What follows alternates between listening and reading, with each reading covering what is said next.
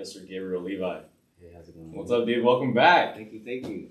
Man, it's been over a year. I've been doing this podcast for like 2 years. Yeah. Right before the pandemic. Right before the pandemic. Yeah, we were on like not a very good mic. We were on a futon.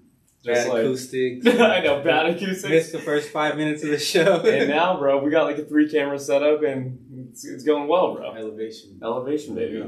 Proud of you, man. Thanks, dude. I appreciate it. It's really... Oh, do you like the drink? Delicious. So do you like the breakfast one? The breakfast one. Yeah. So the whiskey's infused with bacon. Yeah. Bacon fat, and then the coffee bitters. I can A little bit of maple syrup. Sure, yeah, it's good, dude. Yeah, it's weird how like if you just do the same thing for a long period of time, it's just like it's definitely going to be better. Yeah. You know, it's just like so many people try to like or don't try to, they just like stop. Yeah. Consistency, man. It's like, I mean, I've always had problems with that too. I'm not gonna lie. I think being here is and seeing your journey is pretty crazy. Just because Thanks, man. It's like you're literally showing the results of it. It's like, you started out so small in the little office, and now you got your own spot. Everything's going well. You got this cool bar set up. Thanks, man. And at the same time, we're still drinking old fashioned. Same stuff. So it's like the consistency is yeah. kind of what matters and brings everything's kind of yeah. together. So why do you think people are not so consistent, including like myself or even yourself? Like, well, what? Like, it just like objectively, if you do a thing, why do you think people stop so? I think short that people don't realize that to get somewhere, you really have to suffer, and that's not a bad thing. Suffer in what way? Suffer in pain and in loss, and people aren't willing to like accept that comes at all different degrees. People think that if they lose friends on their journey to do something, it's the worst thing. Like there's no, at the end of that road, there's not any friends that kind of will bring you more happiness and kind of more peace of mind. I think, currently I'm in this state where like, I'm doing this brand. But HEVI? Is that the name of the brand? Okay. Yeah. Peep the hat, guys. Peep the hat. Thank you. And, I've been doing a lot of, changing in my mindset, especially with like discipline. Yeah. And the way that I get up and the way that I, kind of try to keep track of my consistency. Yeah. Whether it be what time I wake up, how I kind of check myself in the morning. Yeah. And then also, just prioritizing the things that are going to be beneficial for me and the people that I love. Yeah. So, and surrounding myself with people that just have my best interest in mind. Because I think that when we're younger, we kind of are really searching for places, and people do this at all different ages. Some people figure it out a lot faster.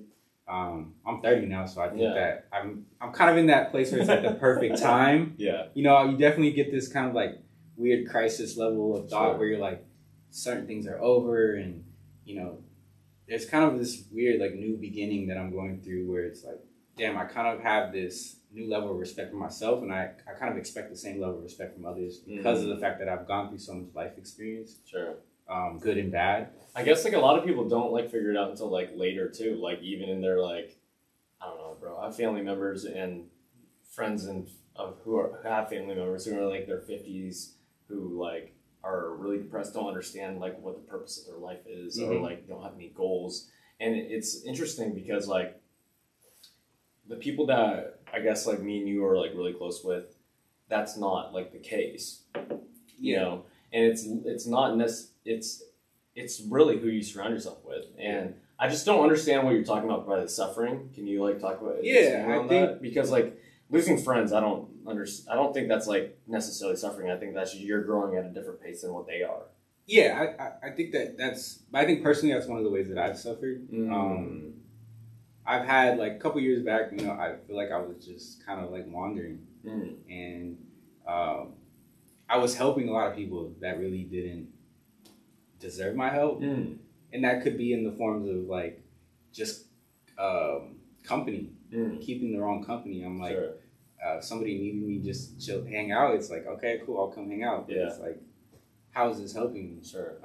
And then I think the suffering comes when you kind of remove yourself from those situations and you kind of still get the calls and still get the texts, and it's like you feel bad, but I think that's for it's like this personal like I'll call it suffering just because it's kind of the only way that I can describe it. Yeah. Really, like, it's because you still care about these people. Yeah, but like you have to set that boundary. Exactly, sure. And I think that is a form of suffering, and I think suffering can also be just stopping kind of habits that were holding you back that you kind of fail to acknowledge, either voluntarily or involuntarily, that have caught up with you. Yeah.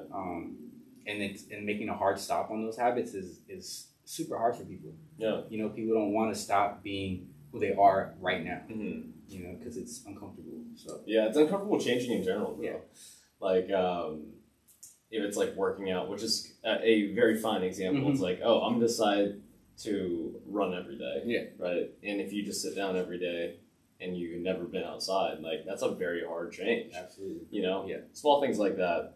How have you? I know your routine has changed like dramatically. Yeah. Within the last like year, like what are the things that you're doing in the morning or whatever to I guess be the most productive? I mean, the first thing is just not putting the alarm aside, man. You know, it's like really just like I try to get up between like 6 and 7:30, and I just kick my ass in the head to get up. Like I'll really just be like, I have to get up. Do you set your alarm at a certain time? Yeah, I set it between like, depending on when I go to sleep, I'll set it at like 6:30 or like 7:15.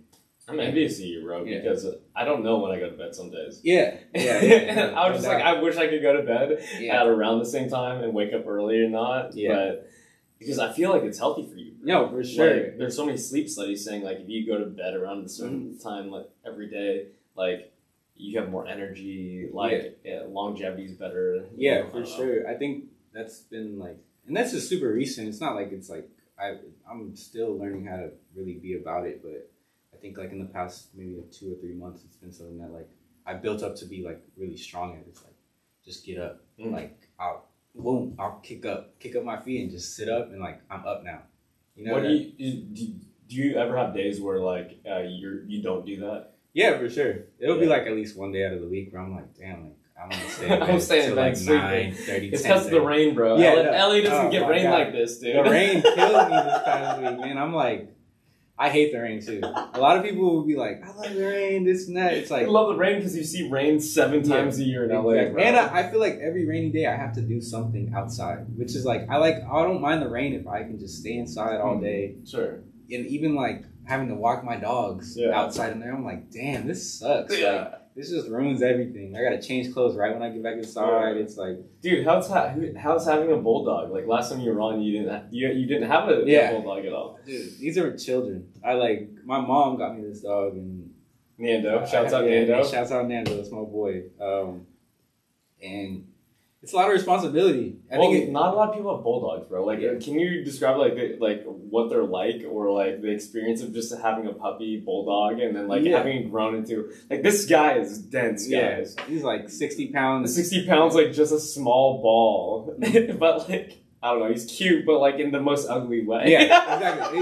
Bulldogs are the dog where it's like when you hear a face only a mother can love. That's what it's like. They're so ugly, it's cute.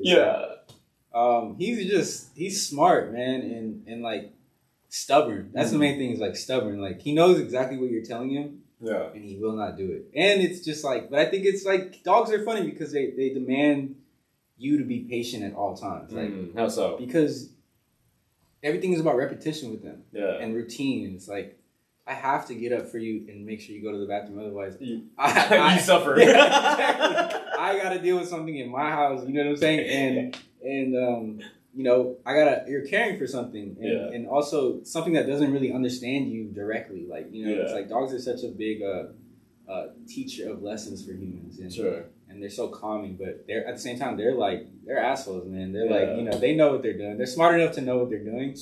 But I find it so interesting because like it's always nice to have like a well-trained dog, right? And like, you know, like they understand you because like you could say some shit and they will do it, or you would say some shit and they don't. And like it could be the same thing different days, and like it's like, which one am I gonna get depending on the circumstances and like But I find it so funny because like you just think about like them as an animal and as like languages. Like there's other countries that have dogs and they speak in different languages to these dogs, but like they still figure out what that means, right? And so like that really fucked with me sometimes. So I was like, wow, because you don't.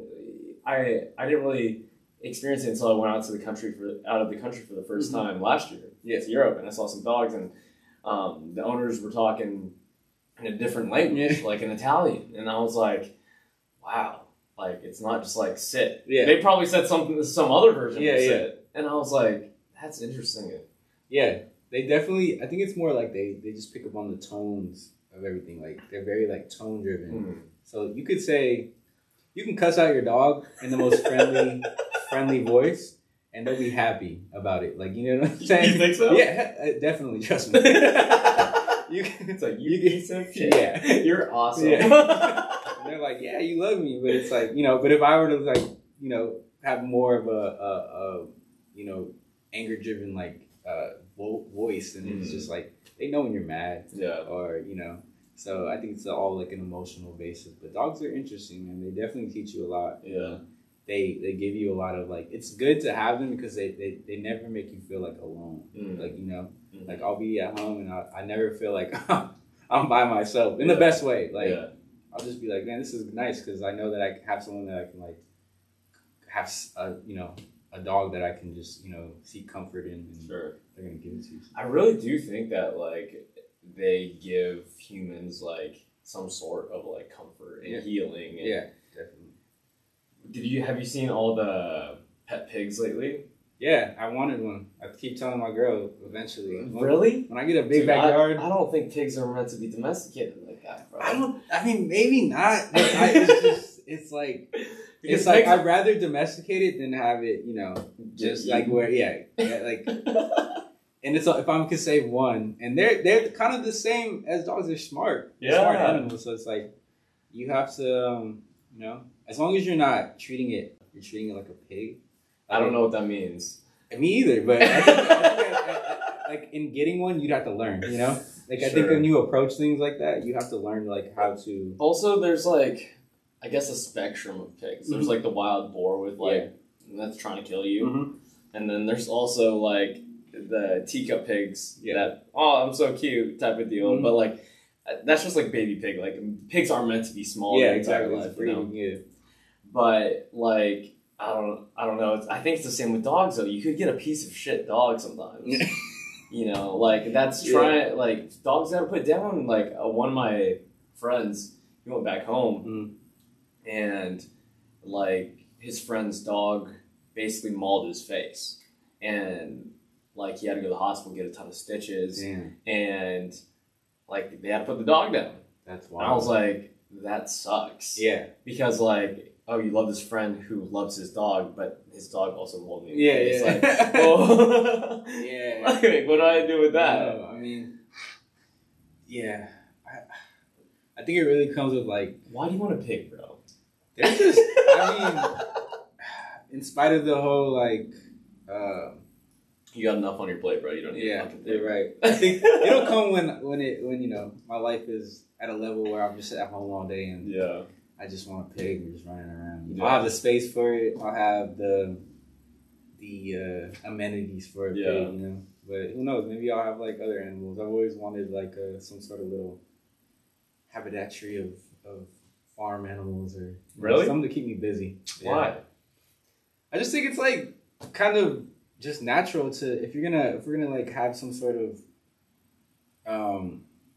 like this ecosystem of like connection to nature and shit. It's like, why not learn these skills and learn how to like, you know, have your own things like that, you know. But that's I couldn't do it right now. That's interesting you say that because like you're an LA boy, you were born and raised here, bro, and like there's not a lot of like places like that.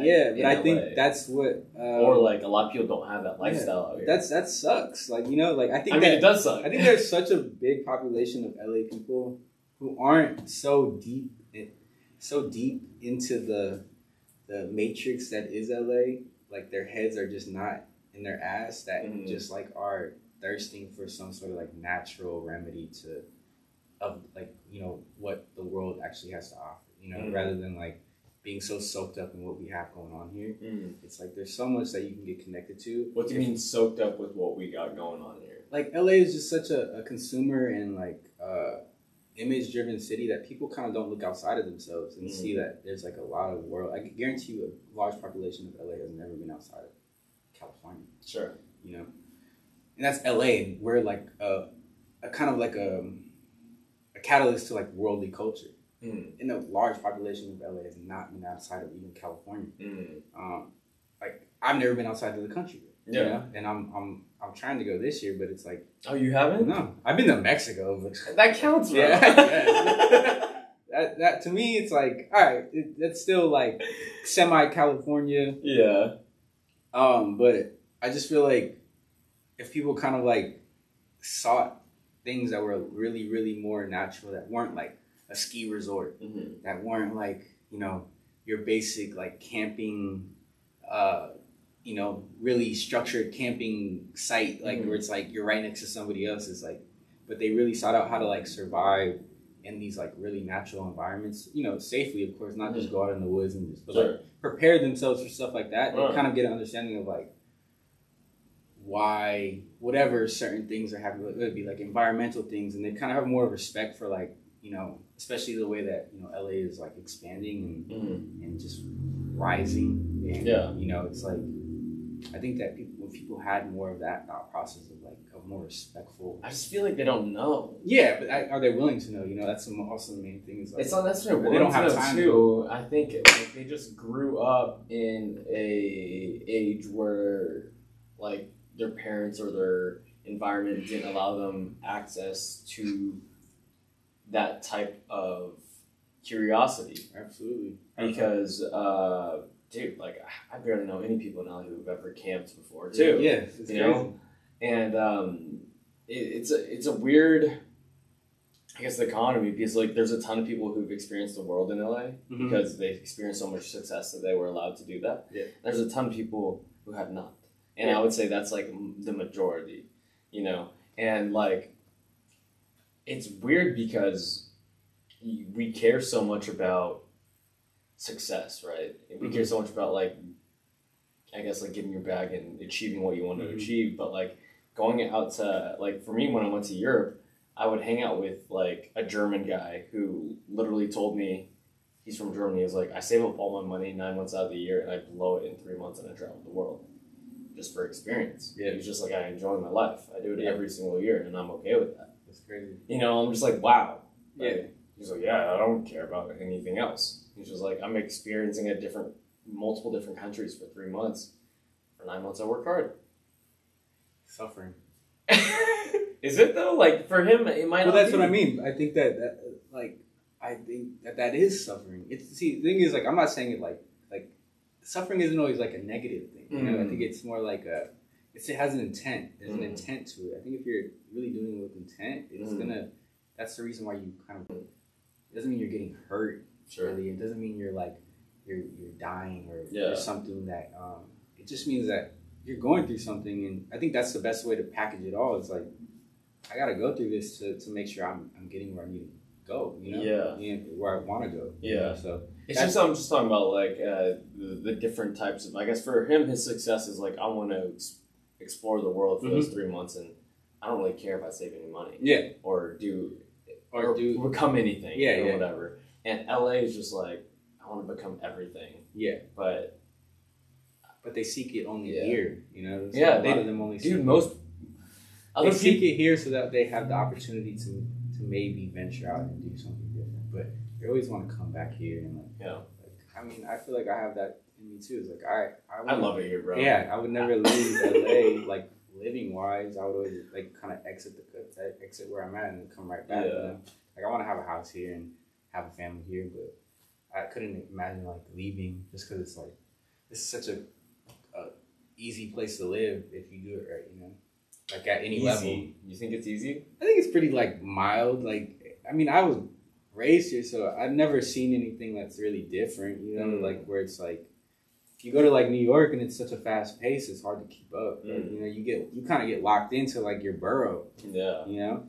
I guess what's your definition of easy living? Because to some people that's like having a house, having that yard that you're talking about, all those things.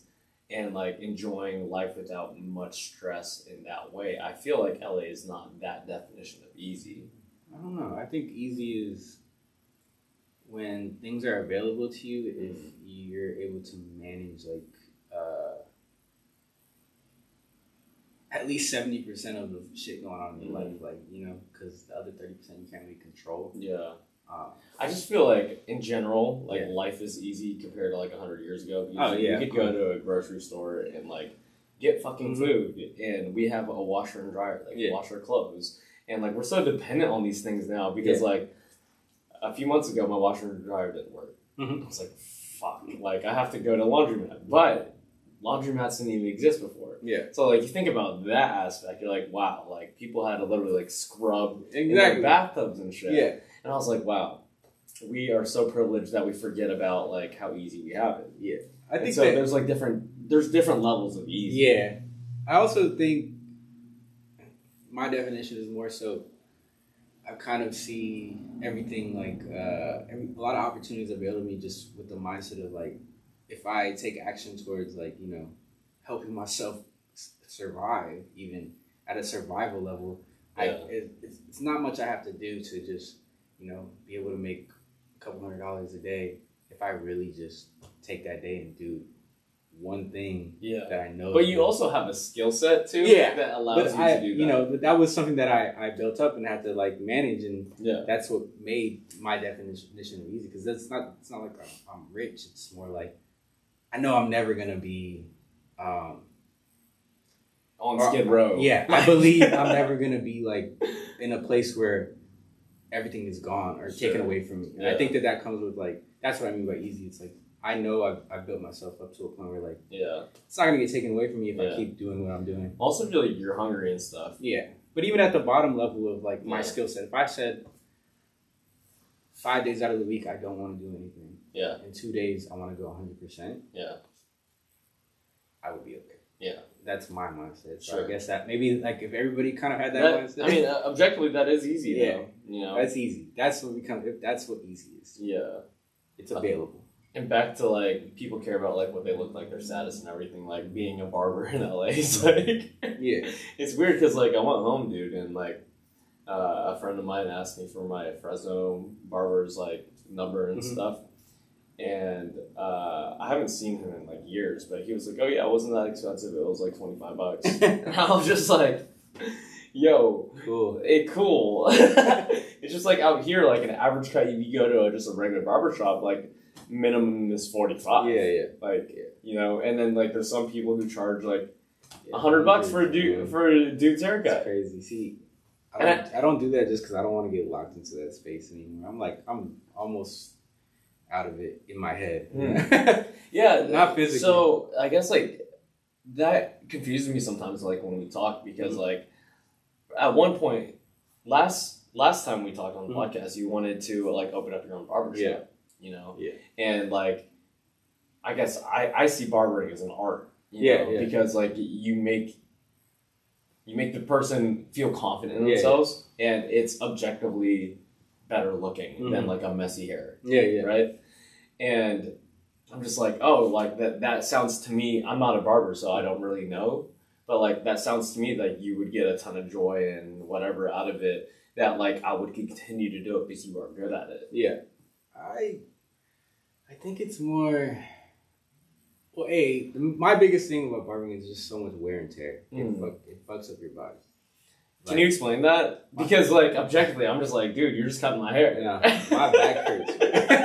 My back hurts so bad all the time. Is it just because like you're bending over, standing up all the time? My arm, my shoulder blades. I just like, I don't. How many years have you been doing it? 12, 13, a long time. And I'm young still in that aspect of the game, you know? I definitely could have been going a lot harder in it, but I just never wanted to get like so absorbed in it that it's like I have to do it every day. And also it's like... but you were so passionate about it in the sense that you wanted to have your own shop. I think I just saw a pathway to it, and then I kind of like did a double take, and I'm like, if I do this, I know that I have to go 100%, and I'm not going to do otherwise. But I didn't feel like I wanted to be doing that every single day for like even 2 or 3 years until it kind of takes care of itself. But sure. Just because it's like I have a lot of other things that I want to do, including this, especially this brand, which is like this has been something that's since I was a kid. I wanted to have my own, like, you know, clothes or, you know, this and that. So like what age? Shit, like 10. Really? Yeah. Like, what do you think sparked that? Shit, honestly, like rap videos and just like magazines and things like that. Just seeing like, and like my friends, like my surroundings, like all my, you know, it was like getting the new shoes. And I think it's just like that spark that it puts, like every single time I see something I want, like I want to consume or this and that, clothing wise, it's like, it kind of gives me a spark. Like, damn, that's so crazy that feeling, it makes me more excited than anything else. And I think that I kind of, especially with making it and having ideas, they get me excited.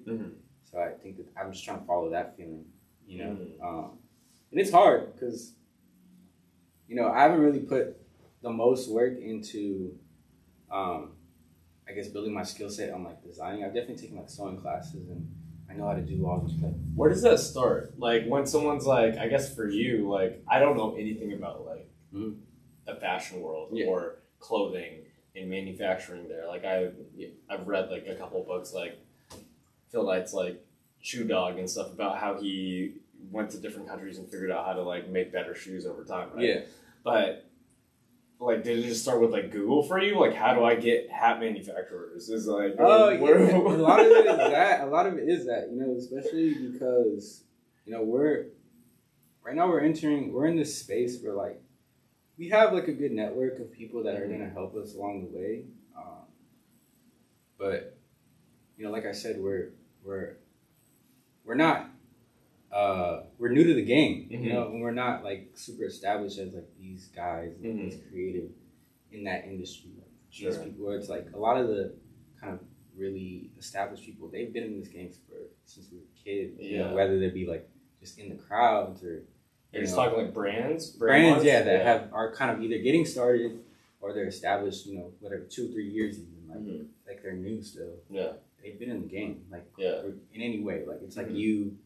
Like almost like Inspirit, it's you've been a bartender most of your life. You might have 100 bartender friends, and they even know you, and that's how that support would come. Sure, you know. So I think that of course we have a network, but we're not known for that. Yeah, we're not. I'm known as a barber from a bunch of my friends, and acquaintances. You've been doing it for 12 years. Though. Exactly, exactly. So it's kind of trying to get out of that space, and also I'm trying to approach it really as like intently as possible and giving it like I do a lot of research, just trying to find like manufacturers and just trying to get my knowledge up on like what's the best way to go about this, because like I said, I am 30 and I think like we always talk about, you know, how are we doing our business practices and our LLC and this and that and are we paying our taxes right? And I think that we take this seriously, or I take it seriously at least, because I think if I approach it in a way where I'm handling all the surrounding, you know,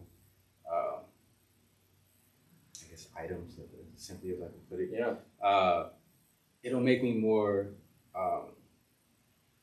It'll make me feel a lot more serious about, you know, that this is really happening, rather than like I'm just mindlessly creating. And I mean, bro, that thing, that LLC, it makes you like you're a limited liability, you're a legit company. Yeah. And like it's hard to turn on the switch that like, oh, this is real as fuck. Yeah. Like on paper, it's real. Yeah. And you have to. It's up to you to prove to the world that it can be a long lasting company. Exactly. Yeah. You know, and starting something that no one knows is tough. It is. And I'm curious for you because, like, dude, the clothing market is just saturated. Everyone wears clothes. Yeah. Everybody wears clothes, right? But there's also a billion fucking brands out there. Yeah. So what inspired you to like want to try or do, because you're currently doing it, get into that market? Because like, you know it's hard objectively. Yeah.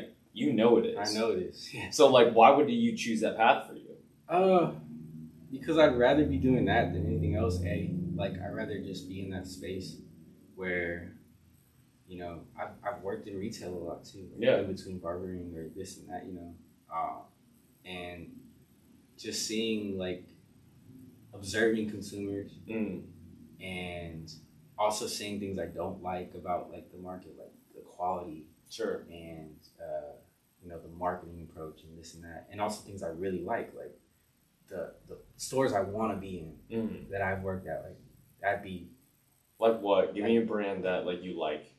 I mean, like Stussy is always cool.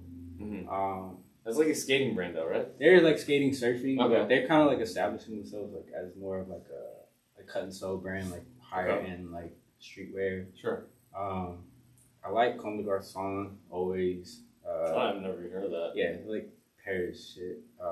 But like they're like age old. They're like they're old. They've been doing it for years, like 90s, 80s. Yeah. Well, is it Stussy's? Is that how you say it?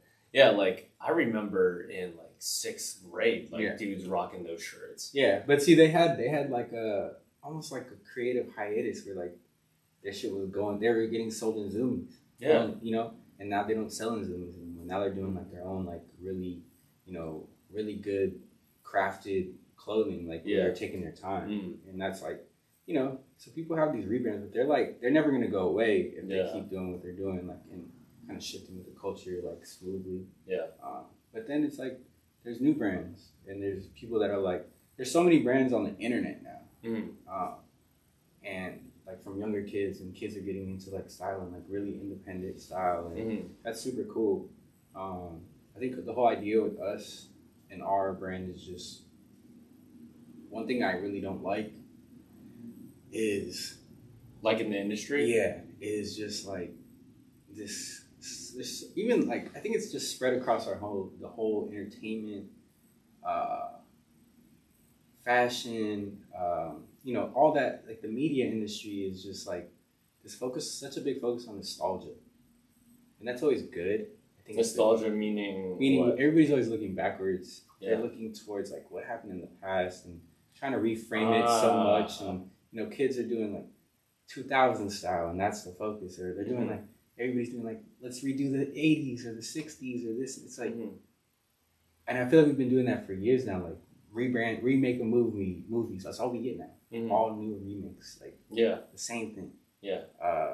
With a different cast. You know? And just like the same ideas, just same storyline, same idea. Sure.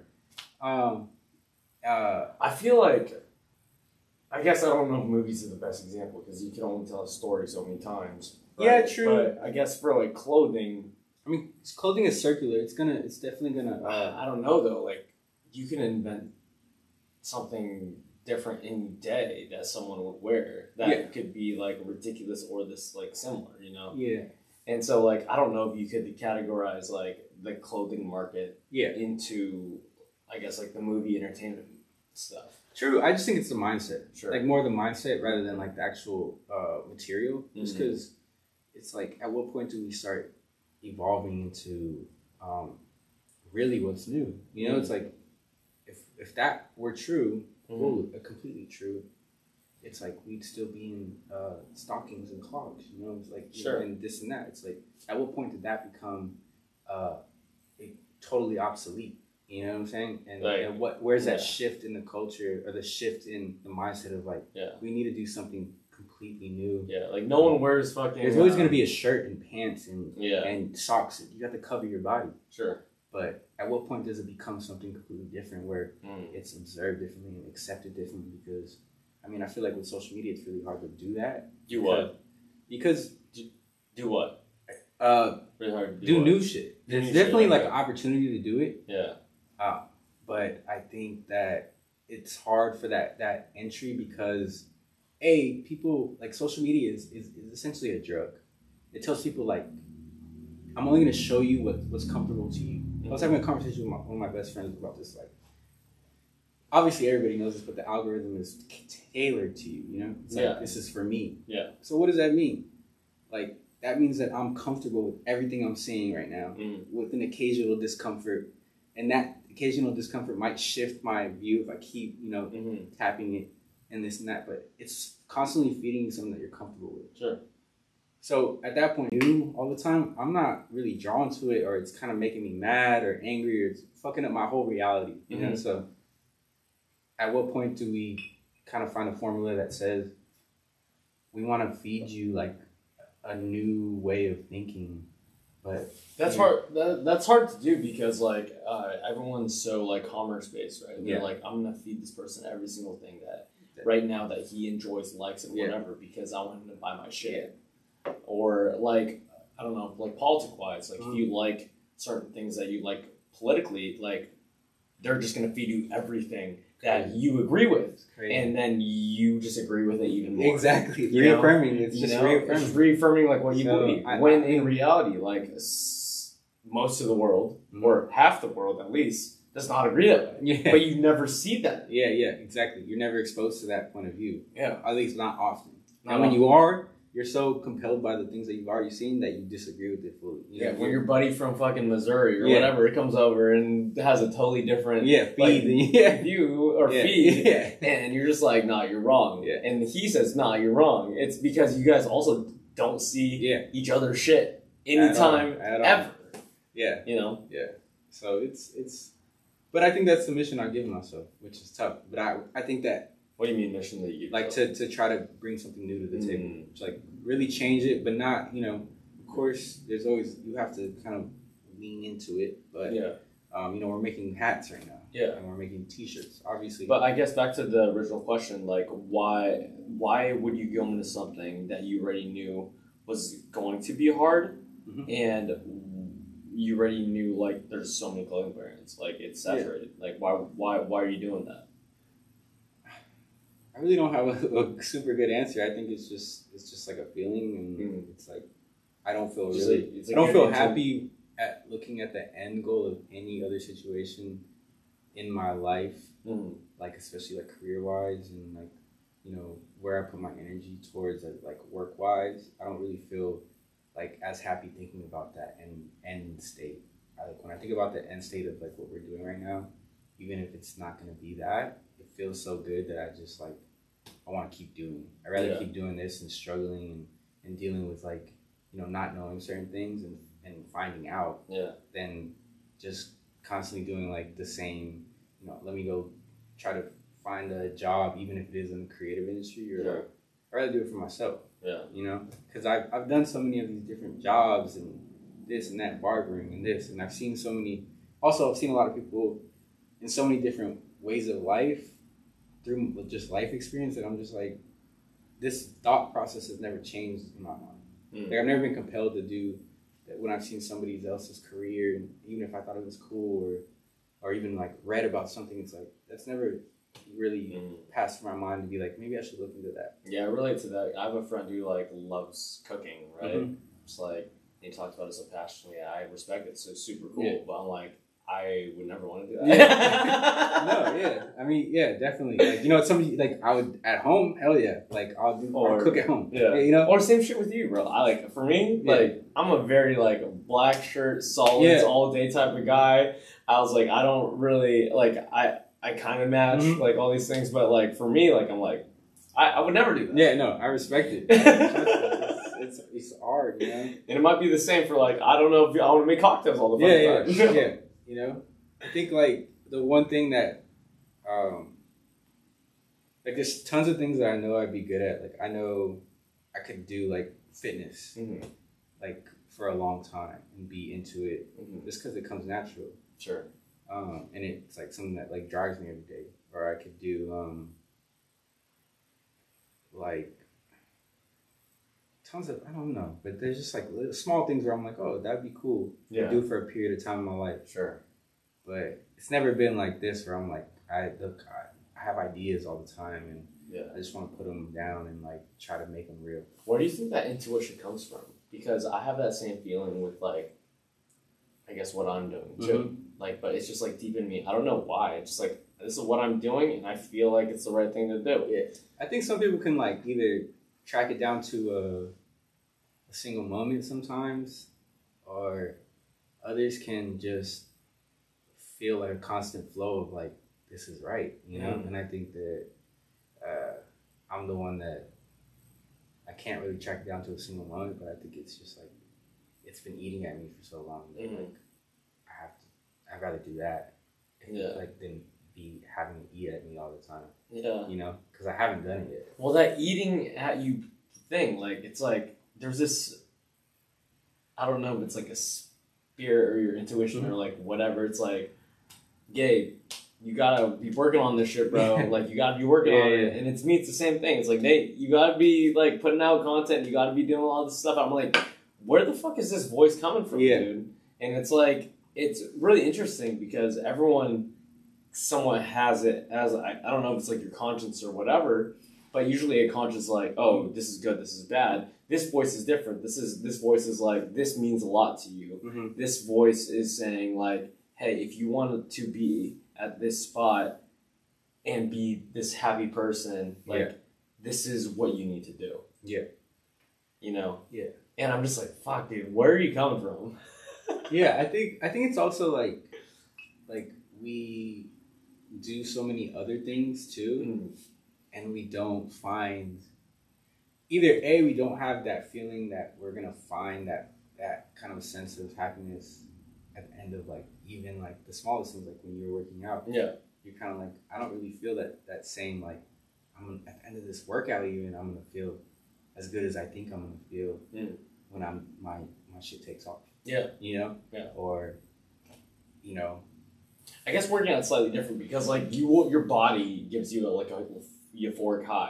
Like after and stuff like that. But like, I guess like just working out in general and getting, I guess for me, fitness wise, like clients and everything like that, doesn't give me the joy.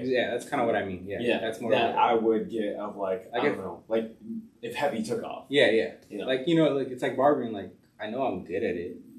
You're great at it, bro. Every single person that I referred like to you, like they're like, wow, I haven't felt this way. Like how good I look, you know? Thank you. I know, which is like a talent too. You know. And I never, like, after doing it so long, I'm just like, it's just what I would never want to just keep doing this. I know, which is like interesting. Because like the fact that you are getting these affirmations from your friends, clients, whatever, and you're just like, it's cool. Versus like, I love it. I'm gonna do it for the rest of my life. And there are barbers so many people like that. I know so many barbers like that are friends, and it's like, where the fuck is this coming from? Like, where, like, how did you, and I have a homie that's like, I went to barber school with him, and he had just got out of jail when we, you know, and he had been doing like other stuff, like, he was doing like, before he went to jail, he went to jail with some dumb shit, but, he was doing like mortgage lending before. You know, he was like my age when he got into barbering.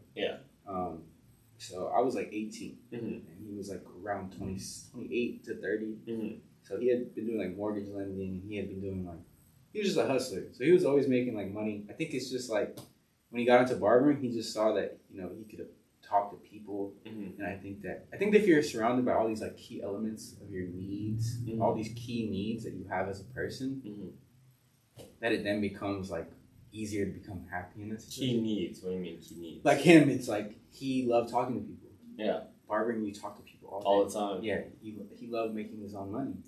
He loved making, you know, he liked to have freedom in his job. And there's always kind of like room to elevate, which is like, you start at $20 haircuts, and now he's getting paid $1,500 for a haircut. Because he's like he's the celebrity. $1,500 for like video shoots. You're getting $1,500 a day, $2,500. You're getting flown out to like a football player's house. It's like this type of stuff. It's like, I had opportunities to do that, and I just was like, no. Like, I know. Even as a young kid, I just never wanted to do that because I was like, I'm going to get soaked up into this, and I already did enough. Like, you know, like, it's not like I did this. I've done barbering like inconsistently. Like, I've taken years off, and like, you know, of course I'm doing it, but it just comes to you, bro, because like you're good at it, and so people like you're the only barber who like has zero promotions, zero whatever, and you still make good money doing it. You know what I'm saying? So I'm like, I think it's just like it's all word of mouth. I think that you keep doing it intently and like with intensity. If it's like really hitting those like kind of like notches in your like what you need, and that doesn't do it for you. Nah, hell no. It's distracting. It takes a long time. And I don't need to talk to people that way. Like, I love my homies. I love you. I love, you know, it's like, but I don't need to be around people that much. I'd rather just sit in my little, like, office and get things that I like done and try things. And I like to fail silently. Like, I like to, like, you know, like, really have, like, I like little tiny multiple failures. And barbering demands like no failure. Yeah, it does. You know? Zero failure. You know? I mean, you probably get a lot in the beginning, Mm-hmm. but after you get really good at it, it's like you probably 1 in 1,000 cuts, maybe. It's tough, man. It's tough. It's like you. And I feel like you don't learn anymore necessarily. You learn like after you've if you've cut 1,000 Asian dudes hair, 1,000 black guys hair, 1,000 white guys hair, like I feel like you're set. You kind of know what you're doing, but I think it's also like just that constant demand for like just every day you guys gotta be damn fucking successful. Like you know, like every situation. I think for me personally, like it just beats my ass sometimes. Like and I think that other people like that's kind of what they seek. It's like constant successes. Because they're so small and they're so repetitive, and you know it just happens every hour for some people. I mean, objectively, dude, I feel like it's just like dopamine because like. Thank you. Do a good job. I look great. Thank you. I look great. Which is fine. I wish, but I'm like, yo, like you said, I don't feel like I'm learning anything at that point because I'm like, you know, and it's like I started so young that it's just like, and the thing is, I was already cutting hair before I even really started working, so I was already kind of good at cutting hair. You started cutting like 15 or some shit. 13, right? 13, I was cutting my own hair, my brother's hair, and little cousin's hair, and it's like. I already knew what I was doing when I walked into the school. Yeah. And then I was at school for like a third of the time, because I was already working at a shop. So it's like I was already doing customers' hair like before I graduated barbering. You know, so it's like that's just so interesting, dude. Because like for people, especially in LA, who get into barbering, they want to do it for forever. Mm-hmm. And like for you, like you started so young that you're like, I'm kind of over it, even though I'm good at it. Yeah. Well, I started also without the social media aspect. We had Sidekick pictures or like the flip phone. Yeah. We were doing it on Facebook, and I like we had to like take our pictures on a real digital little camera, and like you know, so it was a whole different kind of thing where it's like I was in between two generations of like what it is like. Yeah. Because right now, I look at this new stuff and it's like so weird. It's dude, like, there's people who record every single haircut. Yeah. Which is super unnecessary, and they also demand. They expect you to believe that like every haircut is like gonna look picture perfect. Yeah, which is absolutely not true. There's some people with fucked up hair, bro. There's some people with like no chance of having like I'm just gonna manage the situation rather than like make you like a whole new person. For, you know, it's like of course I can make you feel better about yourself, but if you have no managed like. Thinning spots, hairline. It's like, be realistic, you know? Some people come into the shop and they're like, I want this. And it's like, bro, you are not Cristiano Ronaldo, bro. Yeah. It's like, come on, man. So I think that kind of like fucked it up for me too, because I'm like, people have these weird expectations of what you should be doing and like basically bald. Yeah. And they're just like getting the fibers and like I went to this barbershop one time before I started going to you pre-pandemic, and this guy came in, and he looked like he had no hair, bro. And he came in for this like cut, and he was like, "Let me get that fresh fade, bro." And I'm like, "What fresh fade, bro? Like you have no hair on you." Yeah, man. And then like the haircut probably took like 10 minutes, and the guy was like, "Wow, this is amazing," and like paid $120 for this haircut, and I was just like, "That took 10 minutes, dude." Yeah. And the barber was just like, "Yeah, you're welcome, man." But like, I could just tell him I was like, "You can't do anything." Yeah. Like it's literally a 10-minute haircut. They're just searching that that validation from someone. Like, hey, you know, for sure. Dude, when we were like, especially you know, when you're new, when you join a barbershop, like one thing I would always do is like. Newer guys, or just even like people that were in the shop, like if you knew that you either fucked up the haircut or the dude it just doesn't look good. Like sometimes it just doesn't look good, you know? Yeah. Everybody would have to be like, hell yeah, bro. That shit looks great. Because at the end of the day, it's literally how you feel when you walk out that door. And also like one thing about being a barber is like I'd say 75% of that shit is just you making somebody else feel good about themselves. Yeah. You know? I don't think I'm the best at that, but I think that my whole skill with people is just I make people feel comfortable. Yeah. I'm not here to like. A lot of barbers are like therapists, bro. Yeah. No, I can make Similar people spill the beans, man. Like, you know what I'm saying? So people come in the chair, they're like just talking.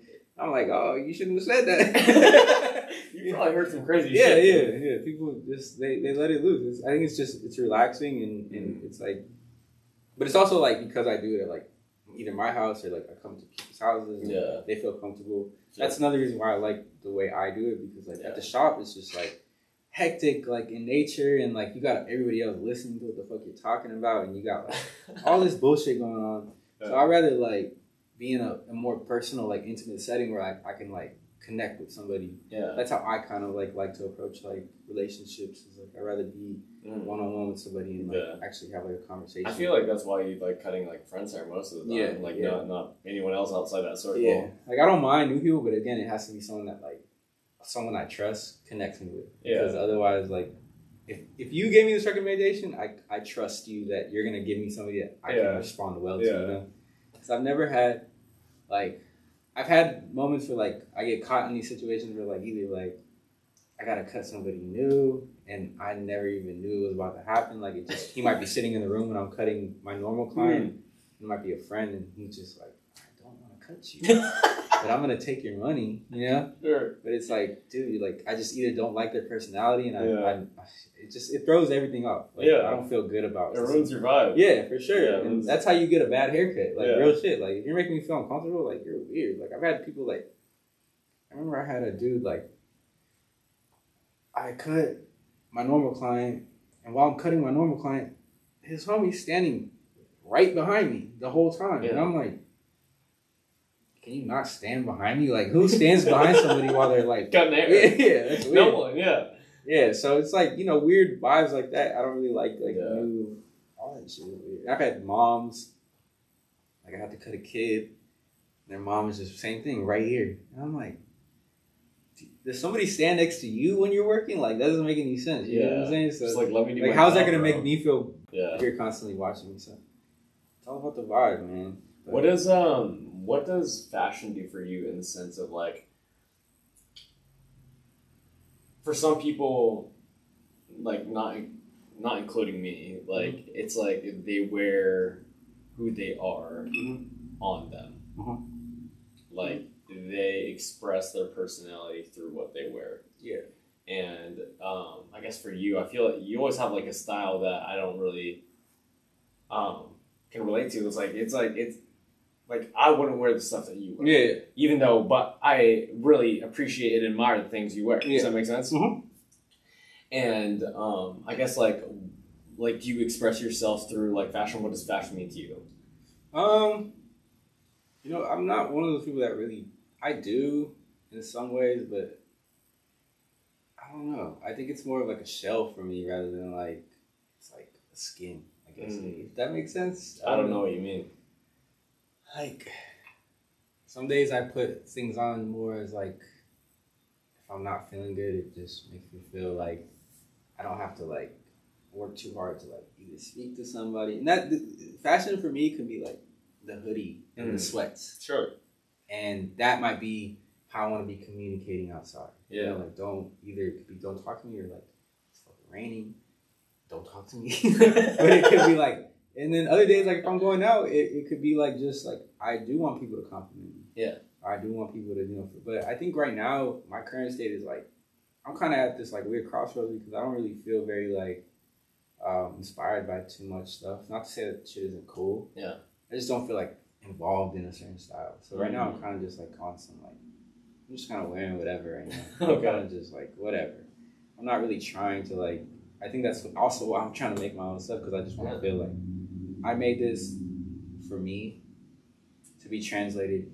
This is like a great way to look because it's comfortable. Yeah. And it's trying to like cross some lines, but you're going to feel comfortable. A lot of things right now I feel like are like, we're in this weird space where people are like putting on costumes.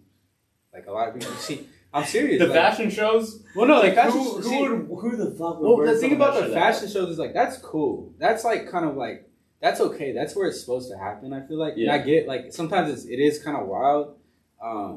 some motherfuckers just have money and they don't know what they're doing and they're just putting shit on. And that's cool.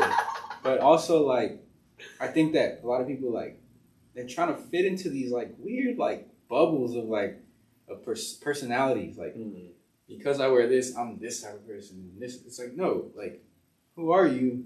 Can you go outside and just wear normal shit and still be that person? Like, you know, if you can't go out, like, if somebody, let's say somebody wears, like, the most eccentric outfit, like, could they be perceived as, like, what they're trying to be, all this craziness going on? It's almost like it just feels like a costume to me. Like, sure. People just put on these things and they're not, like, really, like, that interesting. Sure. I guess, like, it's just more like, are you really that interesting? Sure. So I mean, I feel like those people are just trying to chase, like, what they want to be, because, like, there's people in Hollywood who walk the red carpet, bro, who, like,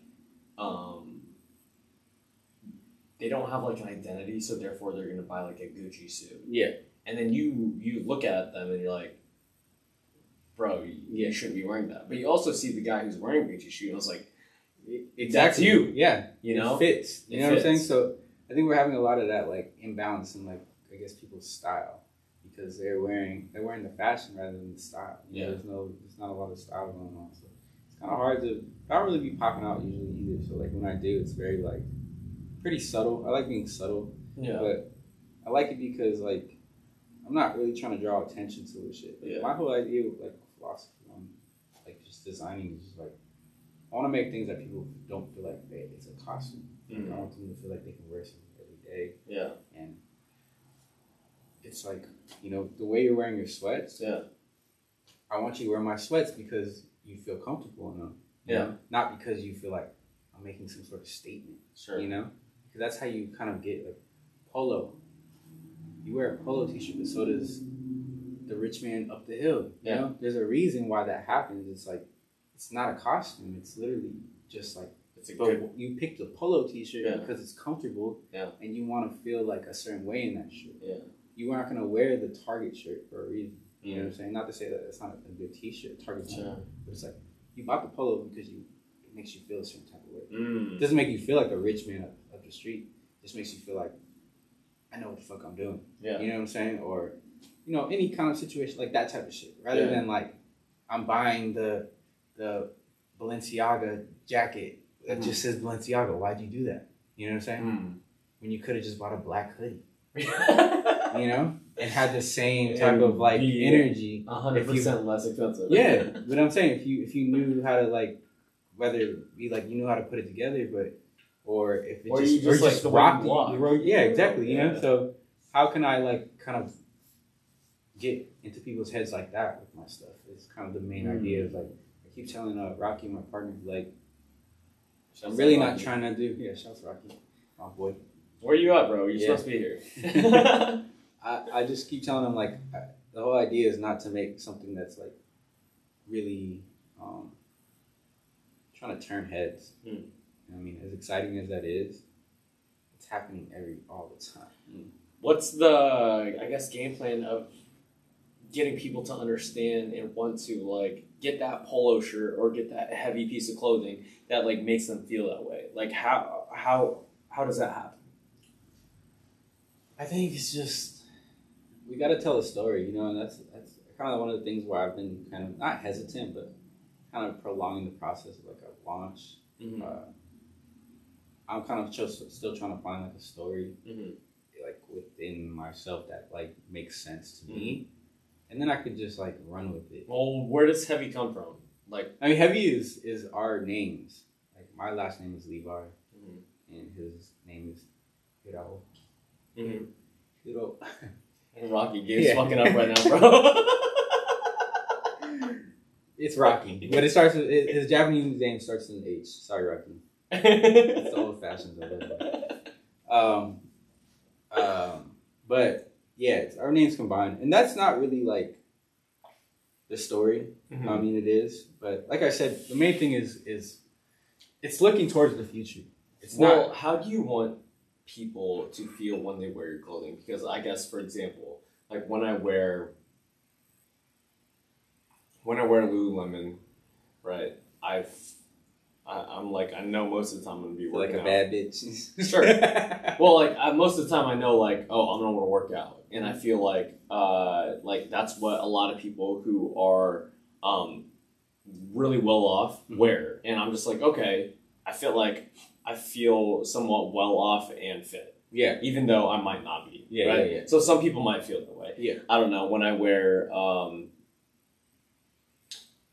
some Nike clothing, I'm just like, I feel like an athlete, right? So if I'm wearing a like Nike pair of shoes, it's either I feel like cultured because like a lot of people are into Jordans, all that stuff. Yeah. Even though I might not be a huge proponent of like, I'm not a skater guy or like whatever, or Vans, right? Vans is like a huge skating market, right? Yeah. And so like, I don't know, I feel like a little bit of culture there.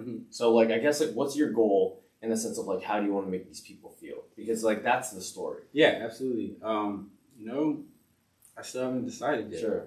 I think I'm still trying to find that out, but that's why we're really trying to like make some like very simple products that kind of spring from very like simple ideas, and then figure out where we're going. I think the language is going to find itself. Yeah. But we're trying to be doers right now. That's like the main thing, is just being a doer. Yeah. And not trying to. I think if we keep. See, the thing is, we were trying to be like in that headspace. Like, what is it that we're trying to do? And this. What do you mean? Like the question that you asked, almost like how are we trying to make people feel? Sure. And then it kind of felt like a marketing use, and that kind of got like it sucked. It's like, I think it's definitely a great mindset to have at all times, but it's just like we're regular dudes, we're regular guys, and we've like literally been working jobs our whole lives.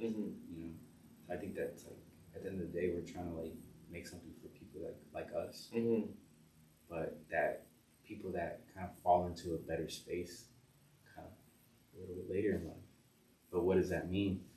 We also want to reach other people, obviously, but I guess people that are trying to find something and it's new. Yeah. That's the whole thing. I think that's the main thing, is like I said, I don't want to have a nostalgic mindset when I'm creating things. I definitely don't want to be futuristic and like the space-age stuff. Yeah. That's definitely one of our ideas, like moving towards the future. Go towards the future, don't look backwards. Yeah. And like have a more like forward-thinking mindset. Yeah.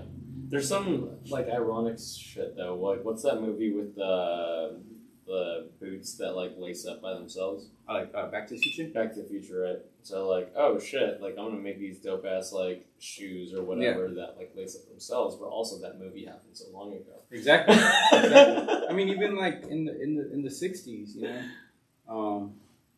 it's the space race. Yeah. And it's these crazy ideas. Like, people were making insane ideas about the future, about right now. Yeah. I mean, Fahrenheit 451, bro. Yeah. Like shit like this that. It was all about time, like right now, like 2020 and, 20, not even past 2040. Yeah. There's nothing past that. Yeah. Even iRobot was 2020, you know what I'm saying? Oh, shit. It was like 2022. Yeah. It was, iRobot was taking place like right now.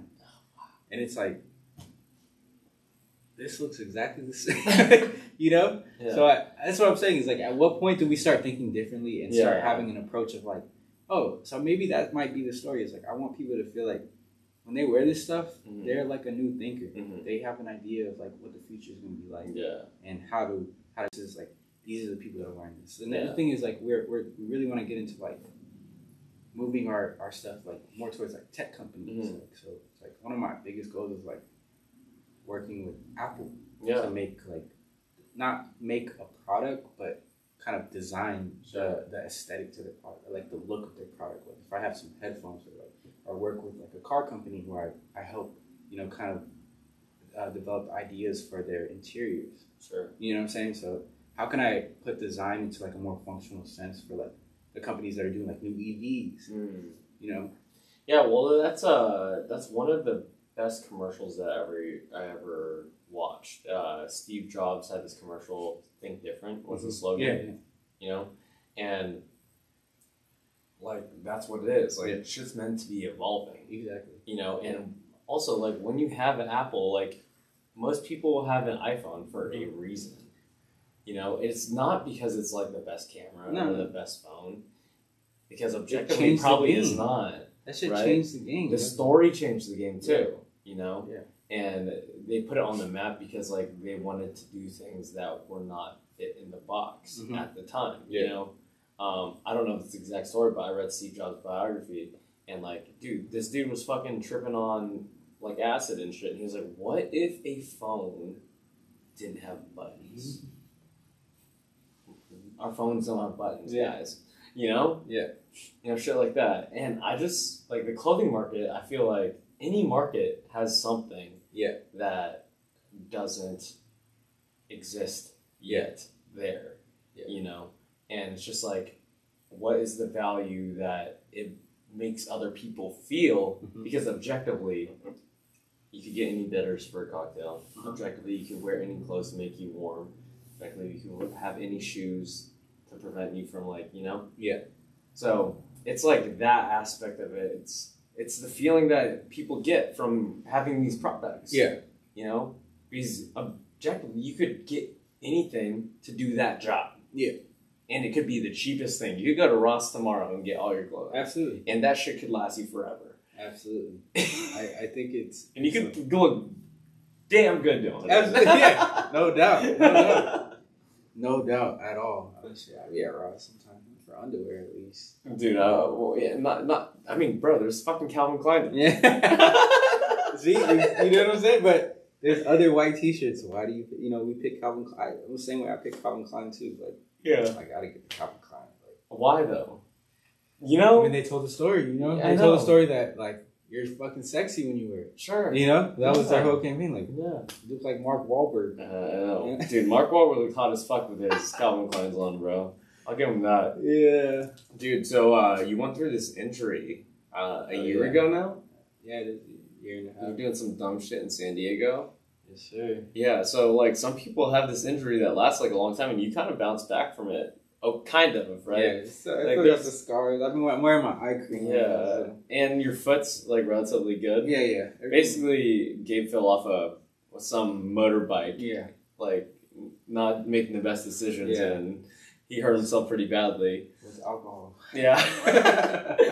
But what's your process for like, I guess like coming back to it? Because like, dude, my dad tore his MCL or ACL skiing, right? Yeah. And it really fucked with him like mentally, right? Yeah. Absolutely. As well as like physically. Mm-hmm. Physically is like given, like you have to heal and it takes some time. But I don't know, from my experience of just like hanging with you sometimes, like it seems like you took it pretty well and like got relatively better quickly. Yeah. And without a ton of like, I guess like mental depression from like your body not working and stuff. Nah, yeah. I mean, that was such a weird like, shout out my girl. Shouts out. Taking care of me. And my mom. I think it was just like, it definitely hit me for sure. Because it was stupid. It was like super avoidable. But I think it was more of like I changed my mindset immediately. Like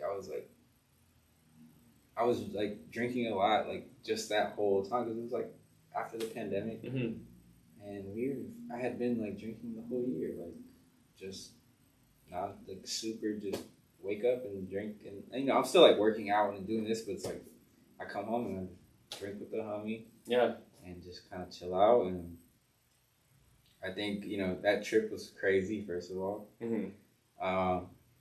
But I think, like, after the accident, I was just kind of like, if I sit here and, like, feel bad about, like, especially my face was, like, fucked up. Like, it was really bad. I was like, damn, am I going to, like, look all messed up? Like, I was like, the only thing I could really do is, like, get up and, like, keep working out like as soon as I can. Yeah.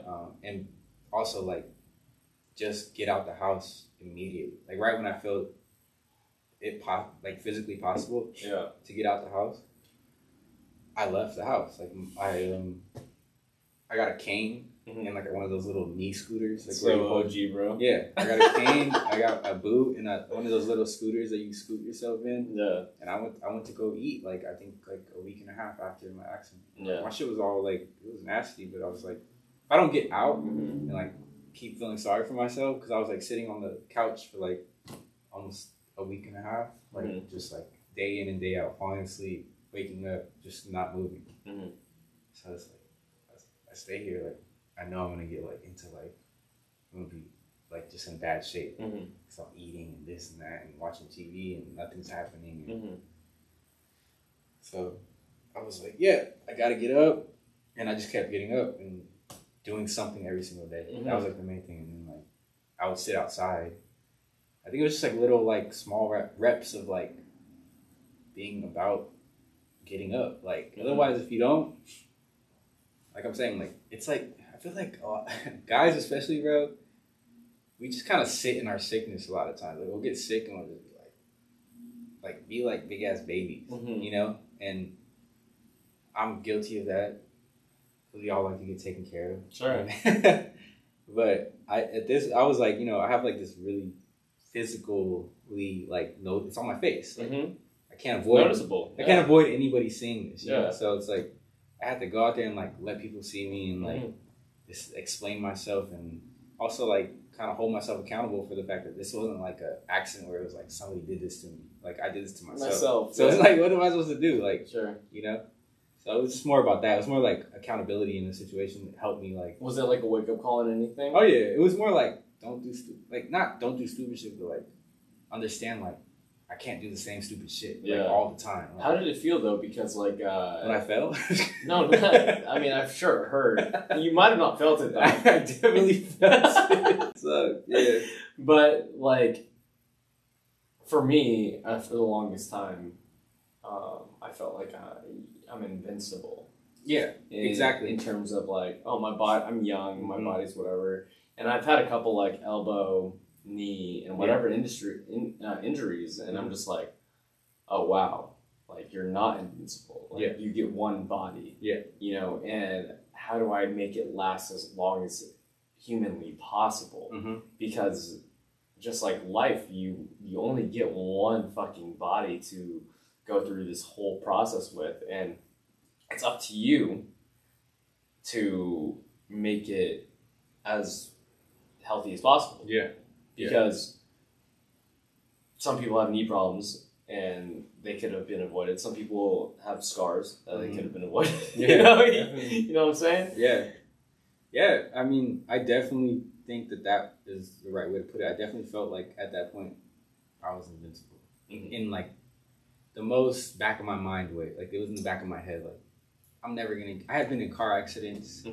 I've had like small surgeries, like, and you know, I've like almost cut my toe off, and it's like no one's gonna see my toe. You know, it's like I've literally almost cut my toe off. Like, did it fuck with your self-confidence at all? Absolutely, yeah. Like I had to go out. It was more like I just, what am I supposed to do at that point? You know, and I think it still kind of fucks with me sometimes. Like I still like, but that's why like I have a face routine now, you know? Like I have a super solid face routine, and that's why my scars are like gone away a lot. Yeah, I can barely tell. And then it's like I keep my hair like as well groomed as I can. Yeah, like if I have to go somewhere, like I'm shaving my face because I have to keep it all like clean. You know?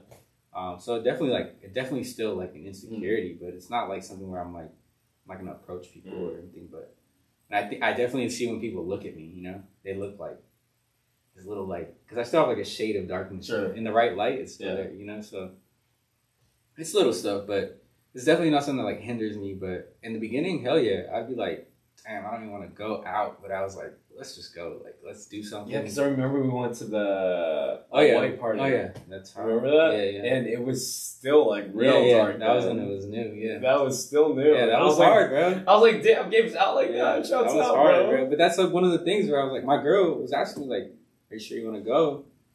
Because I think even my foot was still hurting around. You were limping. Like, yeah. You were limping hard, bro. Yeah. So it's like, but you have to like kind of like, you have to go. It's otherwise it's like, if I don't go, then I'm going to keep reaffirming that insecurity and being like. That was a while too. That was Halloween 2020. Yeah. So it's like, at what point do you know, it's like, you can't indulge those kind of insecurities. But that's dope. It's my face, bro. Yeah. But that's dope that it got you like those routines to do those like actions for yourself. Yeah, exactly. Because dude, there's so many people who never had like an accent like you do. Yeah. But they don't have any face routine. Yeah. Right? No. And they don't keep themselves for yeah. all these things. But like if you do those things, if you work out, if you shave and line up your beard properly, if you do all these things, like you might feel so much better about yourself. Yeah, see the thing is also is like now I'm like I can be like fit and well groomed, and then they'll be like, "What's that scar?" And I get to tell like a little dope story. I can tell a fake story. I can be like, I got attacked by a lion. You know? It could be funny, you know. Now it's like I don't feel insecure about it. It's more like this kind of sparked something a little bit more positive in me. Sure. I think if I would have sat in it, it would have been like, oh well, you know, it's like no, you know, I don't want people to feel sorry for me. I want them to. I rather have everybody laugh at me. Yeah. In the situation, I can laugh at myself. Sure. Because it was a dumbass decision. 100%. It was a dumbass decision. So it's like, okay, well, I'd rather have. But I'm like, oh well, now I'm fucking in shape. My face is clean and smooth, and my lips ain't chapped and all that stuff. You know, so it's like, why can't I'm winning, bro? Yeah, exactly. Yeah. You know, so I don't feel bad about it at all. But it was funny. Yeah. That was a crazy experience that you went through. I saw the whole process of it. And I was like, damn, bro. Yeah. What do you call it, dude? So like last time we were on the podcast, you didn't have like any shirts or hats or anything. Not yet. Like physical yet. No. And now you got some physical shit, dude. Yeah. How does it feel to like having like an idea? It feels turned into like an actual product, even though like you haven't like launched your site or anything like that. Like you have a physical thing that you thought in your brain, and now it's like a physical object. It feels good, man. It feels like it's a little intimidating only because I know I gotta keep on going. Mm-hmm. But holding yourself accountable is like super important. Yeah. But I love it. I think it's like looking at them, and especially when you first get them, it's like this is real. This is like something that I can like, you know, go off of and continue doing. It feels amazing, honestly. And, like doing it with the homie is like really cool, just because I have someone that like I can share it with really like, you know, strongly. And then also just like all of my friends just like me, just like cool, and like getting compliments. I also feel like you have friends who would tell you the truth. Yeah, definitely. Like, versus you know, like we were talking about the shirt, like the problem with the tee is like that's super important to me because I really like value quality. I'm serious about quality, and I want it to be like, especially coming from me, I want it to be like really at the forefront. I mean, it's a representation of who you are and how you approach like, you know, the way that you do things. So, like I was telling one of my friends, I was like walking on the street and somebody complimented my hat, and I was like, yo, somebody complimented the hat. I was like, yo, that shit got me super hyped. Like that's crazy. I bet it, dude. Yeah, it's so something that you made like, that you did. That's like that wasn't in existence without you. Exactly. So it was like I was like, damn, that's crazy. Like that's like it's the smallest thing, but I think it's like consistently getting those, and it kind of drives you to like do something new and like. But I try not to put a lot of pressure on myself to like do too much. So, but I definitely want to start like being. I guess what's the line though, because everyone has your too much might be different than my too much. Absolutely. I mean different levels of productivity, man. But like, does it matter though? Like, why should you even have that line? Why don't you just like work as much as you need to get to where you need to be? I think it's more like a day-to-day thing. Like I'm never gonna push myself to like overextend to try to like. I think at some point when you're like creating, you kind of like reach a point where you overextend to try to satisfy somebody else's ideas of what you should be doing. Sure. Like if your initial idea starts coming together, and then you're like, whoa, did somebody say this about this? Or you start having other thoughts of like whether somebody said something or maybe one of your doubts. It's like looking at a painting too long, you start looking at all the bad things about it, you know? Sure. So I always try to like give myself a limit every day of like, I'm going to do a little bit of this and then stop. And then when I feel it again, I'm going to make sure I just do it like consistently. Sure. Because a lot of people think like consistency is just like, you're just going hard all the time. But it's like, I think discipline has like two different sides. Like, you know, consistency is is like you do it, but like if I said like the consistency part comes down to like I'm gonna do something for 30 minutes every day and then stop. Mm-hmm. The discipline it should be you're gonna stop at 30 minutes and that's it. Mm-hmm. You know what I'm saying? Yeah. Rather do it every day. Exactly. Yeah. You know, some people will say consistency and discipline are I'm gonna do it every day and I'm gonna not stop doing it till I finish. Mm-hmm. It's like no, like do exactly what you say you're gonna do and stop, mm-hmm. and then wait. Because it also does take discipline to stop. Yeah, it does. It does. Because then you start fucking everything up. Like maybe. I mean, you know, to a certain point until you kind of can reach that level of like, at what point is my breaking point where I just kind of like stop going wacko or like weird on the situation. You know, it could be like you making a drink and mm-hmm. you're like trying to make something new, but then like. You don't stop and you're just like you know, but it could have been perfect halfway through. Yeah. So I think it's trying to understand that, and I've been giving myself like doses of everything because I'm not used to like constantly just like designing. You know, of course, like I have like spurts of inspiration. What's your creative process? Because like now you have like a sewing machine now. Mm-hmm. Like, do you just sketch shit like first? I write stuff down. What do you mean? Like, you'd be like, I want this sweater with these things on. It'll be like shirt with blue and red, or you know, I'll write like the text I want on my notes or this, and then I'll go back and be like, all right, well, kind of like this. I don't even know where that idea came from. Sure. Or, you know, I might just have smoke earlier that night, and I have I think it's the greatest idea, and I'll be like, what did I even write? Yeah. So you look at the next day. Yeah, exactly. Like who am I talking to? But I like that process until I can get a better like kind of like idea of like exactly where everything is coming from. Because sometimes it's like a lot of references, which like the late and great Kanye, he's not dead, but his legacy might be. Yeah. I still love him though. He just got it. But dude, there's people at F45 right now who are just like, some of them are like quitting and doing whatever because like some people be playing some Kanye shit. Really? Dude, people are sauced out. That's insane. Yeah. But you know, he's always said like he tried to not, you know, that's why he kind of like was not on the internet. He just tried to like not deal with like referencing, and that goes back to my idea of like new, you know, innovation shit. Mm-hmm. Well, that's like one thing that he's always been like a proponent of. He's like, yo, I'm trying to reinvent the world. Yeah. And like, that sounds ridiculous. It does, of course. And especially someone who's like very confident when they say that, I'm trying to reinvent the world. I'm trying to change the fitness industry. Yeah. Like, and most people who say those outlandish things, people just think that they're crazy. Yeah. When in reality, maybe they just have a vision that you do not see. Yeah. People project their own doubt onto others, you know? You know. So it's like, the thing is also too is like I never denied that I'm just like a normal ass motherfucker. But I don't ever try to like create this scenario where I'm doing something like new. Maybe that's bad.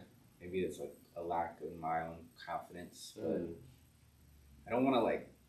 Sometimes I don't want to have this speeding up my process and trying to create this like narrative for somebody to say like, are you know, I just want to have. I mean, objectively, I don't know if you could say you're a normal ass guy. Yeah, it's like you're doing things that not normal people do, you know, and like like I don't know. David Goggins once said this when he was like running and stuff like that, or someone said this about him. He's like uncommon against uncommon men, and like the reason is because he does uncommon things. Yeah. You know, if you want to be successful or be a great business guy and stuff like that, it's like you have to do things that other people don't want to do to become who you want to be.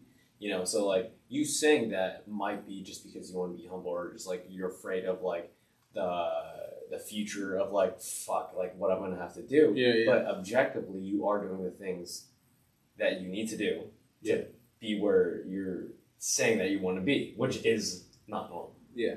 True. Even though you might be feeling that way about yourself. And like likewise for myself, like I feel those feelings all the time.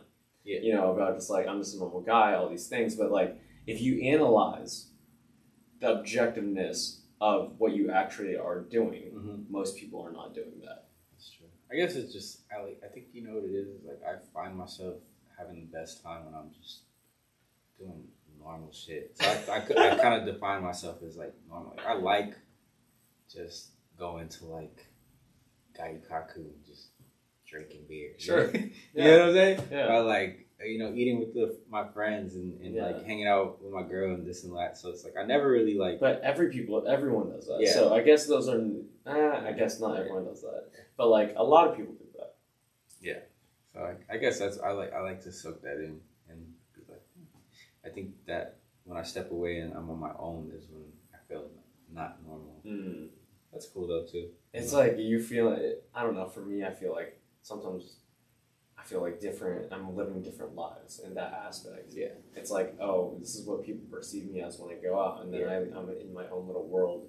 Like example, like right now, we're having this conversation in like the studio that I created. Yeah. And like, I just it feels different. You know, like, and then versus like me eating Chipotle with 5 bros at the gym, you know? I mean, even like this conversation feels different than the one we were having on the couch. Exactly. So it's like, I definitely feel what you mean.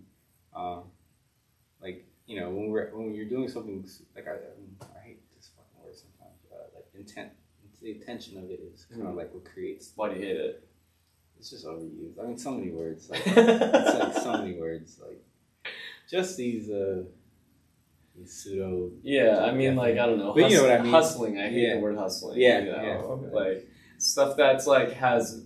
Gaslighting. Yeah. I hate the word entrepreneur. Yeah. I hate, I think that's, I think sometimes it feels good to fall into the space of normality. You know, like, damn, like, can I just be a normal guy? Like, sure. I want to be, but I think it's a little bit more comforting. But yeah, it's like when you're doing something with a lot of intention, it just feels like you're kind of in your own like bubble, and it feels different. I feel like after we're done with this, it's like we're gonna take a deep breath and just be like, now we can shoot this shit for real. You know what I'm saying? We also have the privilege of doing that though, because like there's a lot of people in other areas of the world who don't have the privilege to like sit down and talk about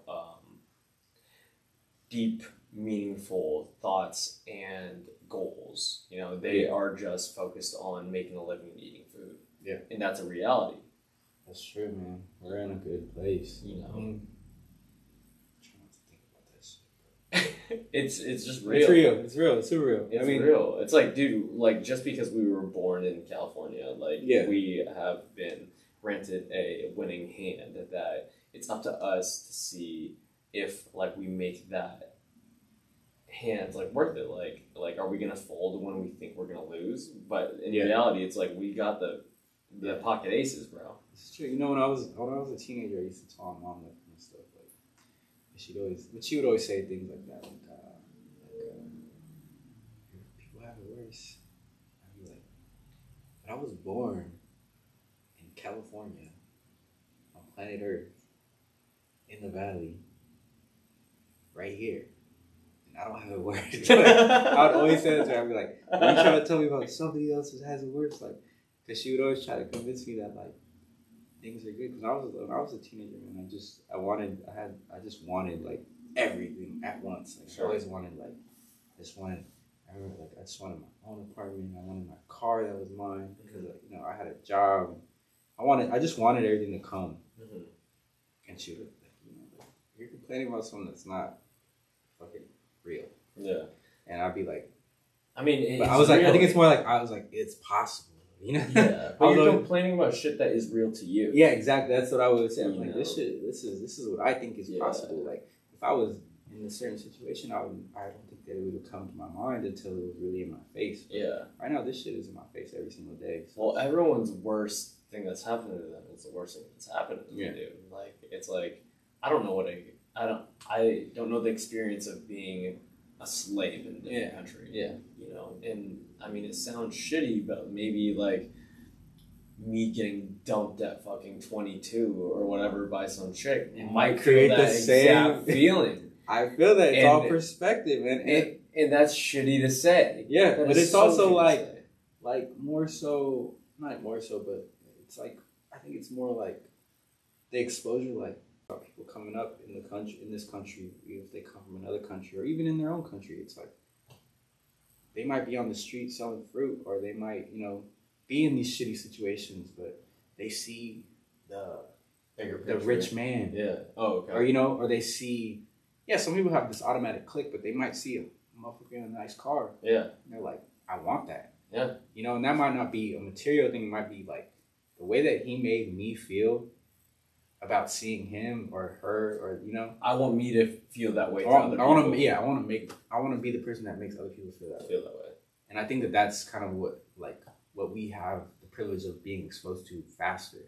But sometimes it's like when you see like your hero, or you see you know, a situation, whether it be on TV or just like in your daily life, like you meet somebody, we have the kind of like privilege to be exposed to that immediately, where it's like I said, like I got my like inspiration for like from like magazines, or like even getting new clothes, and the feeling it made me feel is like I want to be around this all the time. So I think, you know, the kid that had never seen a piece of clothing before, besides like that one or two pieces, he's not really gonna think about it. Yeah. Until he's just gonna think about like, this makes me warm. Yeah.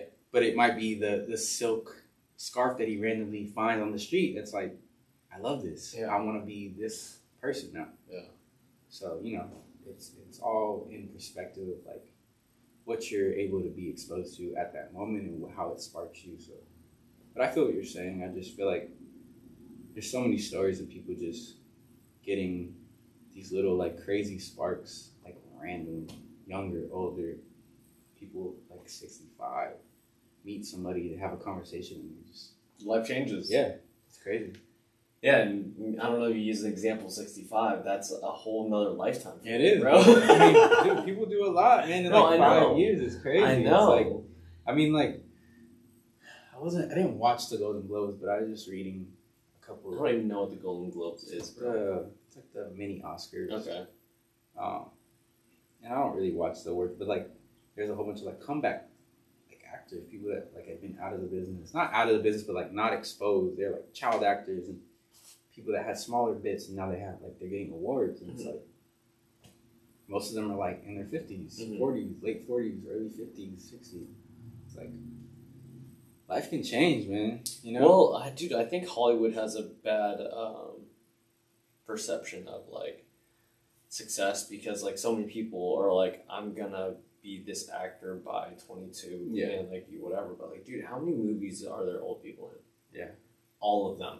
True. Like there's an old dude or old girl, like not old, but like 40s, 50s, 60s. There's the fucking grandma in there who might be killing it. I think it's more like longevity wise. Like people expect you want to have a strong entry with a strong exit. You know, that's the main thing. It's like you don't ever want to be like just in and out. Yeah, you know? But I don't know. If you use your example of your barber friend, he got into barbering right now at your age, and that was his beginning. Yeah. And you're already 12 years deep, bro. Yeah. So, like, you put that in perspective, and you're like, wow, I'm just beginning. Yeah. Like, in terms of, like, heavy, you know? Yeah. You're like, wow. Like, I didn't have a physical thing a year and a half ago. No, you're right. And now I got hats and shirts. And I was like, that's a win. All right, so now what's next? You know? Yeah. Like, I guess for me too, like I had bottles with handwritten labels, and now I got legit ass labels on a website. Yeah. Wow, that's cool. What's next? You know, it's like, do you know what SEO is? Search engine optimization, right? I didn't know what the fuck that was until 2 weeks ago, bro. And like, apparently, it's a big thing in business. It's humongous. It's huge, right? They hire people for that job. I know. And so I was like, wow, this is something that I did not know ever existed, and like. This is huge for like a business. Yeah. And so like it's like top of the list. Man. It's like you knock something out and you figure out like I was like, okay, it's never like I'm good. Yeah. It's like what's next? Exactly. You know? And that's why all these like I guess like you look at Hollywood or actors and stuff, they're like, okay, cool, I made this. What's next? You know, you're never gonna get that fulfillment of like I've achieved everything that I ever wanted to in my entire life. Because there's always gonna be something that you want. Absolutely. You know? Yeah. It's never gonna stop. Yeah. We're always hoping with that, I guess. Yeah, you are. Aren't you? You are. It's like, when I make this money, I'm gonna be happy. Okay, that when I was 12 years old, I thought $10,000 was a lot of money, right? And so I made $10,000, and now I'm like, I'm not happy, you know? So like, it's all, again, perspective in that aspect. Yeah, no doubt. I mean, yeah, I've had that before too, where it's just like, or just, you know, having a little pillow of comfort in, especially like financially, you're like, everything's gonna be good now. Yeah, money's a weird thing because money like, fucking sucks. Money's a weird thing, dude, because like, it's a tool to get you to where you want to be or how you want to feel after a certain extent. Because like, in my opinion, like if you make like $60,000 a year as like a single person, like you should be able to be as happy as you want to be. Yeah. Just by like basic needs and stuff. But like, say you get a raise to $250K a year, and like you just bought a car, or you're buying all these things that you don't need, right? And so now your new level of like necessities is like higher. And so like to tone down, to be able to like live below your means is so tough when in those areas. That's why these millionaires and billionaires go bankrupt, because they buy their $1 billion mansion, you know, and you're like, oh shit, I can't afford it. No. You know? Insurance, maintenance, all this. Yeah, man. I mean, even like this past lottery, it's crazy. It's like $1 billion. I remember you bought that ticket. I bought 10 tickets, man. You know? I'm not saying I wouldn't want it. I was just saying, like, I think it's crazy because I'm like, I think when you buy tickets like that, you kind of have like, I'm going to give $5 million to a friend over here.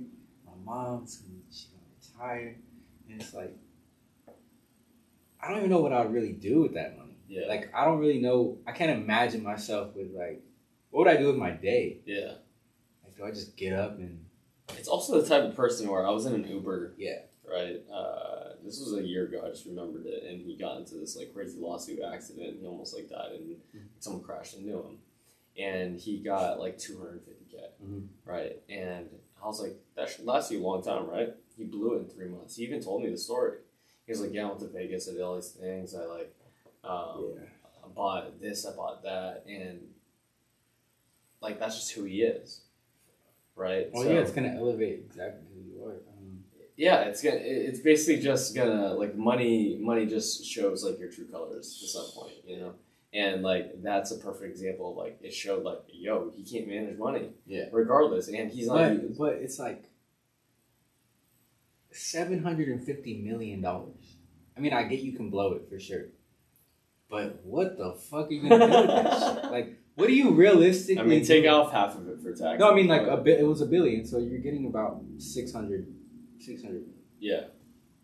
Did someone win it? Yeah, in Maine. In Maine? Yeah. Fuck. Yeah. In Maine, of all places, bro? They don't need it. That'll buy the whole state of Maine, dude. So I'm always imagining myself, like, what do I do with this? Like, if I were to sit here and really think about it, I guess I would donate. I would donate some, which I guess every lottery winner just obligatorily has to do. It's an obligation. You have to donate money. Give it to who you can, like friends and family, and then it's like you're still sitting on like minimum like $400 million. People have that money out here that they worked for. A couple people, you know, that really have a network. I would say it's a lot more than a couple people. Well, a good amount of people. Yeah, a good amount of people have $400 million. You know, but what the fuck am I doing? Like, if I really don't have like a crazy like skill, or you know, I'm not like Dr. Dre. He's still working. Yeah, he's constantly having $400 million. Like, it's refilling the tank. Yeah. At what point do I say, like, I'm just gonna sit here and just spend this money? But, you know, I don't know. Like, literally, it feels like a bottomless pit of money until it's not. You know, yeah. It's like, but even then, I don't know. Like Floyd Mayweather, dude, he spent so much money on the clubs, all these things, all that. But again, his shit is constantly his tank is constantly getting refilled. Sure, he might spend $1 million, but he just made $5. Yeah, you know, or you know, it's like, all right, well. I mean, I don't know, dude. I haven't experienced. I know that level. It's scary though. It's scary to think about because you're like, oh man. Like, but also like, I'm not envious of it because like, what is my? I don't know what my purpose is when I don't have to worry about anything like that. Yeah. You know, like it sounds nice, but I don't know when you get there. I don't know if it is. It probably because there's a ton of rich people who are super sad. Oh yeah. And I don't know if I want to experience the grief and sadness they do because like, dude, the amount of suicides that you see that are from very successful, wealthy people. Mm-hmm. You know, I don't know. Like the one that hit me the most is like Twitch. Mm-hmm. You know, like on paper it looked like he had everything. Yeah. Like the wife, the kids, the house, the fame, the status, the money. And I'm just like, what could possibly make you do that? Yeah. I don't know. I wasn't in this position, right?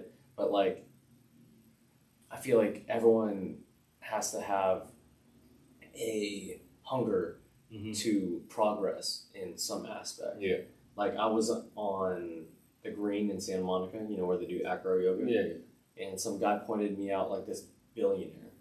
He's I think the 10th richest person in the world. And like you wouldn't recognize him. Like he's just like a normal Just dude. a guy. Just a guy. And he's out here learning fucking acro yoga, bro. Yeah. Just trying to get better at something. Yeah. Trying to progress in some way. And I feel like you don't have that. Yeah. But that's what I'm saying though, is like those people, their mindsets carried them to that spot. Sure. You know what I'm saying? Mm-hmm. And that's where the money literally means nothing. It's like there was no other option but for him to just be like that. Because that's who he is. Mm-hmm. He's not like, he's naturally a billionaire person. Like, that's who he grew up as, and like the lessons he saw at the environment. Yeah, everything brought him to this moment. Mm-hmm. You win the lottery, you might be going from nothing to just everything. Yeah, and I feel like that's so crazy. Such a crazy concept of like. Do you know any lottery winners? I don't. Because like I would love to talk to someone like that. Just be insane. Like I want to hear a lottery success story because all we ever hear is lottery, just the demise of the lottery winner. Like, where's the successful person that said, "I'm gonna sit here and like really think about this. What am I gonna do?" Yeah, because especially if they won like over $100 million. Yeah, it's like, dude, that's insane. Like, if I was making minimum wage or if I was even like a regular base salary of like 50, 60, you know, it's like, oh, here's $100 million. Like, you could either retire. I can't even think about that, bro. Or you could like try to do something more. Like, are you trying to make it into more, or most people are not? They're just gonna be like, it's enough for my entire life. I'm just gonna spend what I need to spend. It's crazy. Well, there's some people who like don't have a lottery that feel that way. The owner of Kinko's, he's like a billionaire. He was like, dude, like, if you do the math just of how many years I have left, like, there's no way I could physically spend this amount of money. Yeah. It's like, bro, I'm donating it left and right. There's like no way.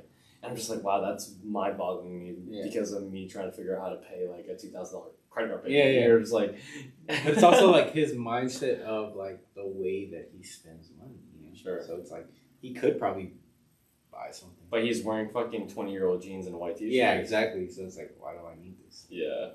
But again, like someone who's come, it's just like, it's such a fucking mind fuck. Yeah. But I don't know. I'll definitely spend some money. Yeah. I'll definitely just do some ridiculous stuff. Like, definitely buy a boat. Like, I'd be that guy. Really? I don't know about buy a boat. I'm not a boat guy. Me either. I probably wouldn't even be in it. I'll probably never use it. Just to say you have it. Fucking jet. Yeah. Like, actually, you probably use a jet. I'll use the jet. Yeah. But the boat would be very rare. It'd be like. What are you most excited for your life right now, bro? Like, you got a lot of things going on. Obviously, there's this company. You're still trying to figure out. I don't know if are you still trying to get like into like a fashion job type of deal? Here and some very half-heartedly. Sure. Not really. I'm just like, I'm over that whole. I just can't even. I'm like 100% on this brand. As hard as it is, and like it's tough, but it's like I've kind of just been like. That's what you're most excited for? Yeah. And traveling, man, I'm just like... Oh, yeah. It's okay, can you explain why Tokyo is... Tokyo or Japan in general? Tokyo mostly? Tokyo, the, I guess, production fashion hub of the world to some people. Like, why is that? Because I hear that, like, I don't know, like, I hear acting is in LA, it's the acting capital of the world, right? Yeah. Or dance capital of the world. Like, why is Tokyo, like, so many people talk about, like I would say, not, Tokyo isn't really like a fashion, it's more like, just like,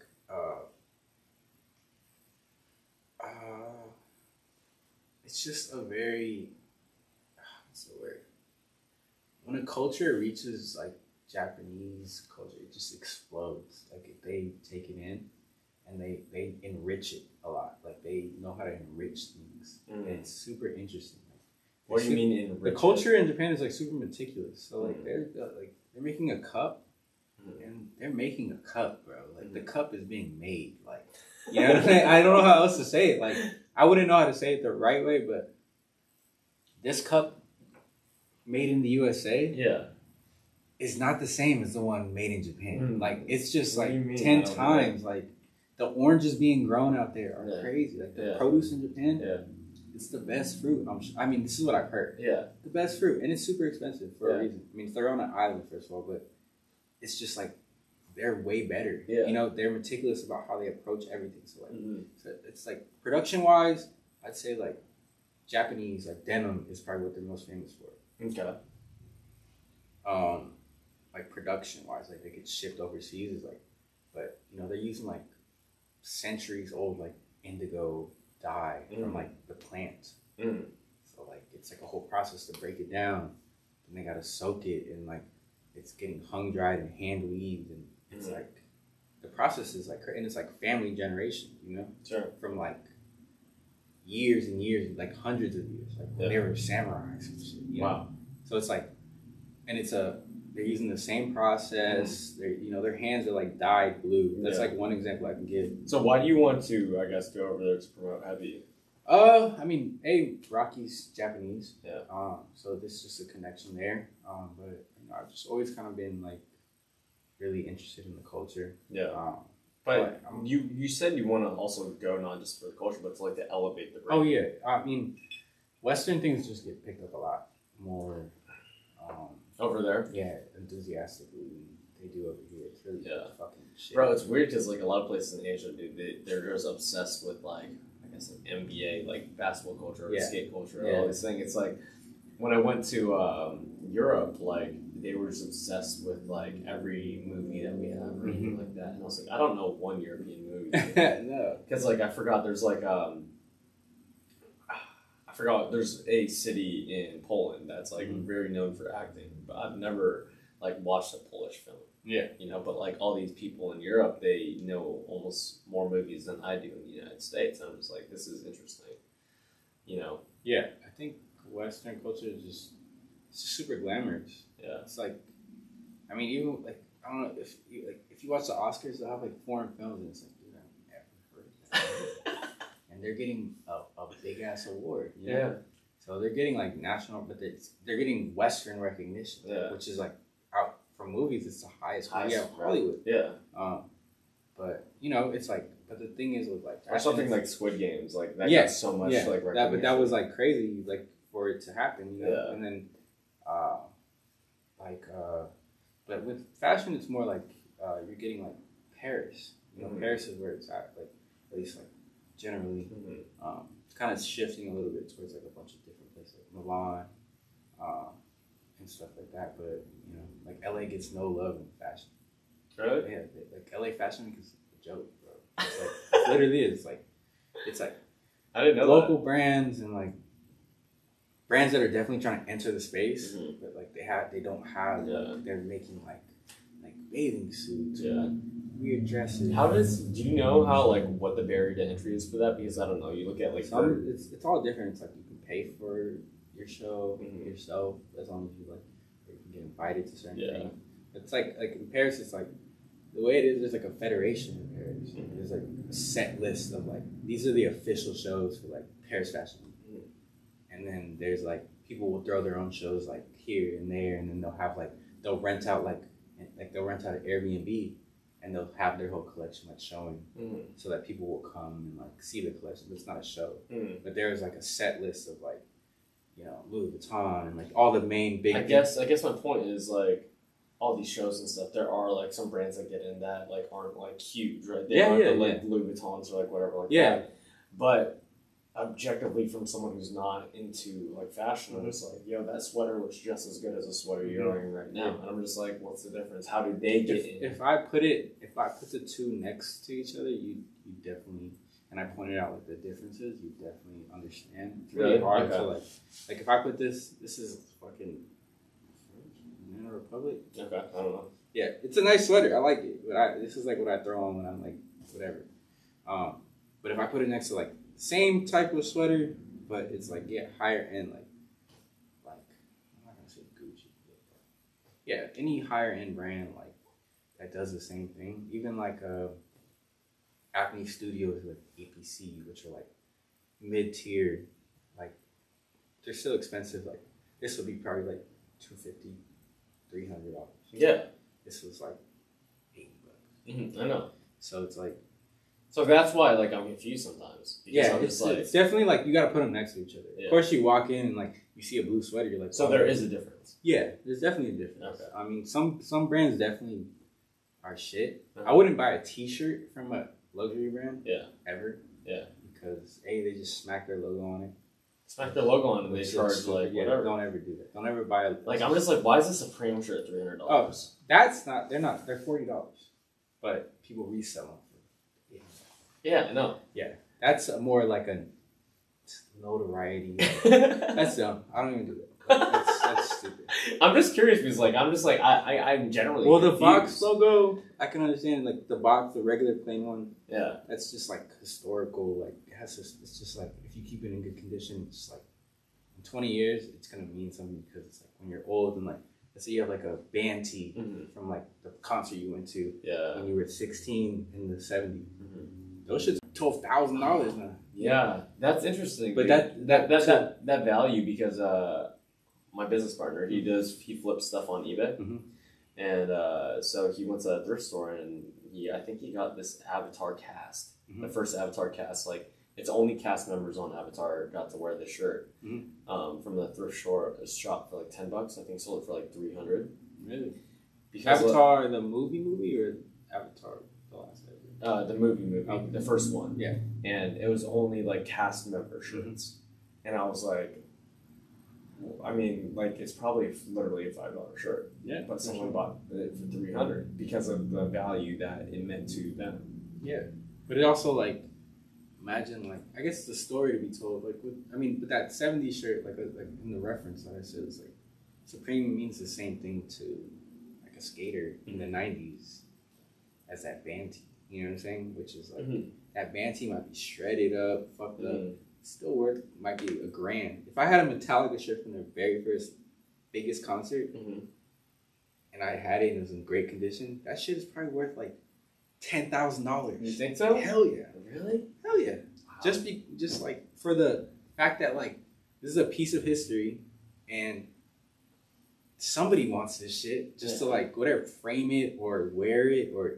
You know, and like it's just like the fandom, like you know, it's like so. Supreme is the same way. If I had an original Supreme tee from like the 90s, it's worth a lot of money. It's crazy. It's just like more of that than the new shit. Is kind of stupid now. It's just like, but it's not everything. It's like we're in a just like crazy like level of like consumerism where it's like, people want to say like they want to say and show what they have. You know, so. Are you goals guy, bro? Like it's January, it's 16 days into the new year. I've changed my philosophy on like I don't really have goals. It's just like get better at whatever you're doing. Yeah. But I guess for you and your company or like in life in general, is there any aspects that you're just like this is what I want? I set like a few hard goals, but not through the whole year. You know, like I'm not gonna pressure myself too much. I haven't been like that. I've never been crazy on that shit just because a bunch of shit always happens. So that's what you have for failure too sometimes. Yeah, for sure. And then like you get depressed because you just get anxious about a lot of stuff. But I definitely think like you said, just like I told you earlier, like I just want to be super productive this month. And I think that it'll set me up for the next month. Yeah. So I can see like gauge exactly where my head is at. Snowball effect. But I definitely try to create like a game plan in my head where I'm keeping busy. Mm-hmm. Like I said, I've been doing like 30 minutes of like designing every few hours, or like morning and then night. It's like those aren't really goals, but I guess my goal is to do it every day. Yeah. You know, so I'm not like writing it down. It's just like make sure I do it. Sure. I think like once I get a sense of like how well I'm doing, after this month maybe, then I'll start being like, all right, it's time to like make a goal with the current level of like discipline I'm having right now. But I really need to start like getting my discipline a lot more like settled in and not really slacking off when I just don't feel like doing shit. Sure. So yeah, right now that's what it's about. I just, that whole New Year's shit, it doesn't work, bro. Not for me. Yeah, I haven't had a lot of success with it. Last year, I posted like my like whole New Year's. I mean, not New Year's, like, you know, the reflection of like a reel about like 2022, and like I really thought about it. I looked at it. So every year I write down like on my whiteboard in my room like things that I want to accomplish, and it might not be anything big like in fitness. In 2020 it was like 50 pull-ups, didn't get it. Like, but some things I did cross off. Like I think, I don't remember, it was like land a backflip. I hit that. Like one was like launch the website for the Bitters company. This was in 2020, but last year in 2022, like I didn't cross off one thing. It was the first time I did in probably like any time that I've ever written down on that list. Yeah. But I've gained so many experiences in 2022 that like made me, I think, a better person. Yeah, yeah. Or made me feel fulfilled in some way, or, you know, went out of the country, like had this experience, and it really made me feel like, I feel like the goals of that year aren't as important as what we want them to be. Yeah. Versus just progressing in the things that you want to do. Yeah. You know. Yeah, definitely. Yeah, that's a good way to put it. I think it's like, I think what I need to focus more on is like just enjoying what I'm doing to get to some sort of next level. Because I think when I have like set goals, I think I don't know how to do it the right way sometimes. Like I'll be like, I want to make this thing. I want to make, like, I think last year I did, or 2 years ago it might have been. I forgot when it was. One of these years. Some year that I was alive. I wrote some shit down and I didn't do any of that shit. I did it. I think I said I saved $10,000. And I think I got to $10,000, but I did not save it. You know what I'm saying? I think I had it in my possession all at once. Yeah. I absolutely did not save it. Yeah. You know what I'm saying? So it's like, buried in some crypto when you die. Yeah. So it's like, what am I gonna do? You know, do I check that off? You know? Yeah. But it's like, I feel like I have to just be more consistent and disciplined on my own right now. Yeah. It's like my main focus is like getting up, being about it, and kind of like not giving myself any excuses, because I've definitely done that. Like, especially like last year, I was just like, it's the excuse part, bro. Yeah, I was kind of fucking off last year. I was just kind of doing whatever, and just, especially over the summertime, I don't even know. It just went by so fast. Where I was like, and like your opposite side of the conscience is like validating the bullshit you're doing to make you feel better about yourself. It's like, oh, it's hard right now. No, like it's like I'm making it harder by not doing what I want to do, because by the end of the week, I'm so exhausted from the thoughts that I'm not doing something that I'm not going to do it. And it's hard to remember, too, like the things that you're doing right now for the company are the things that you wanted to do before you started it. Exactly. Yeah. You know? Because I'm like, if I don't do this right now, I'm going to have to hire somebody to do this shit. Yeah. I'm not going to know what they're doing. I'm not even going to know how to explain it. And I'm not going to know if they're doing it right. Yeah. So I might as well just get this shit done. Figure it out. Yeah. So I've really been on that. Do you ever need advice for like people who want to start some shit? Call everybody that you don't like, especially like taxes. Like talk to somebody. Yeah. Get some books. Yeah. And read a little bit about everything. Google everything. There's no stupid question ever. Like in business, is like I've asked people shit, especially if you have people that can help you. Like just ask. Yeah. And even if you feel stupid, the worst that they say is no. Or or after the answer, you're gonna be smarter. You know what I mean? Like, so it's like if they give you the right answer, you're gonna feel smarter, or they're gonna give you something to think about. So it's like, I think that's like, I've asked people that I've just met, like, what do you think about so and so? And it's like, they give me an honest answer because they're willing to help. You know, like, why would I set somebody else up for failure if I'm not a dickhead? You know? Yeah. So, thank you, dude. Just ask, man. Like, don't be afraid. If you really want something, there you go. Yeah. I think we'll end it there, bro. Where can, I guess, like, if someone wants to look at your brand and stuff, like, where would they find that? The website should be done after I set my goal. It'll be HEVI.ww. Probably in a few weeks. That'll be the Instagram. I'm just putting Gabe on the spot, guys. Yeah, so he has to do it. That's the Instagram and the website. HEVI.ww. Yeah. Okay. And yeah, a few weeks, man. Everything should be getting really rolling. I'm excited for you, bro. Thank you, man. Yeah, we'll continue to keep doing our thing. And are you still accepting cuts right now? Not from anybody. If you guys want to cut, hit me up. I'll refer you. Nate will do it. All right, peace, guys. Thank you so much. Thank you. Peace.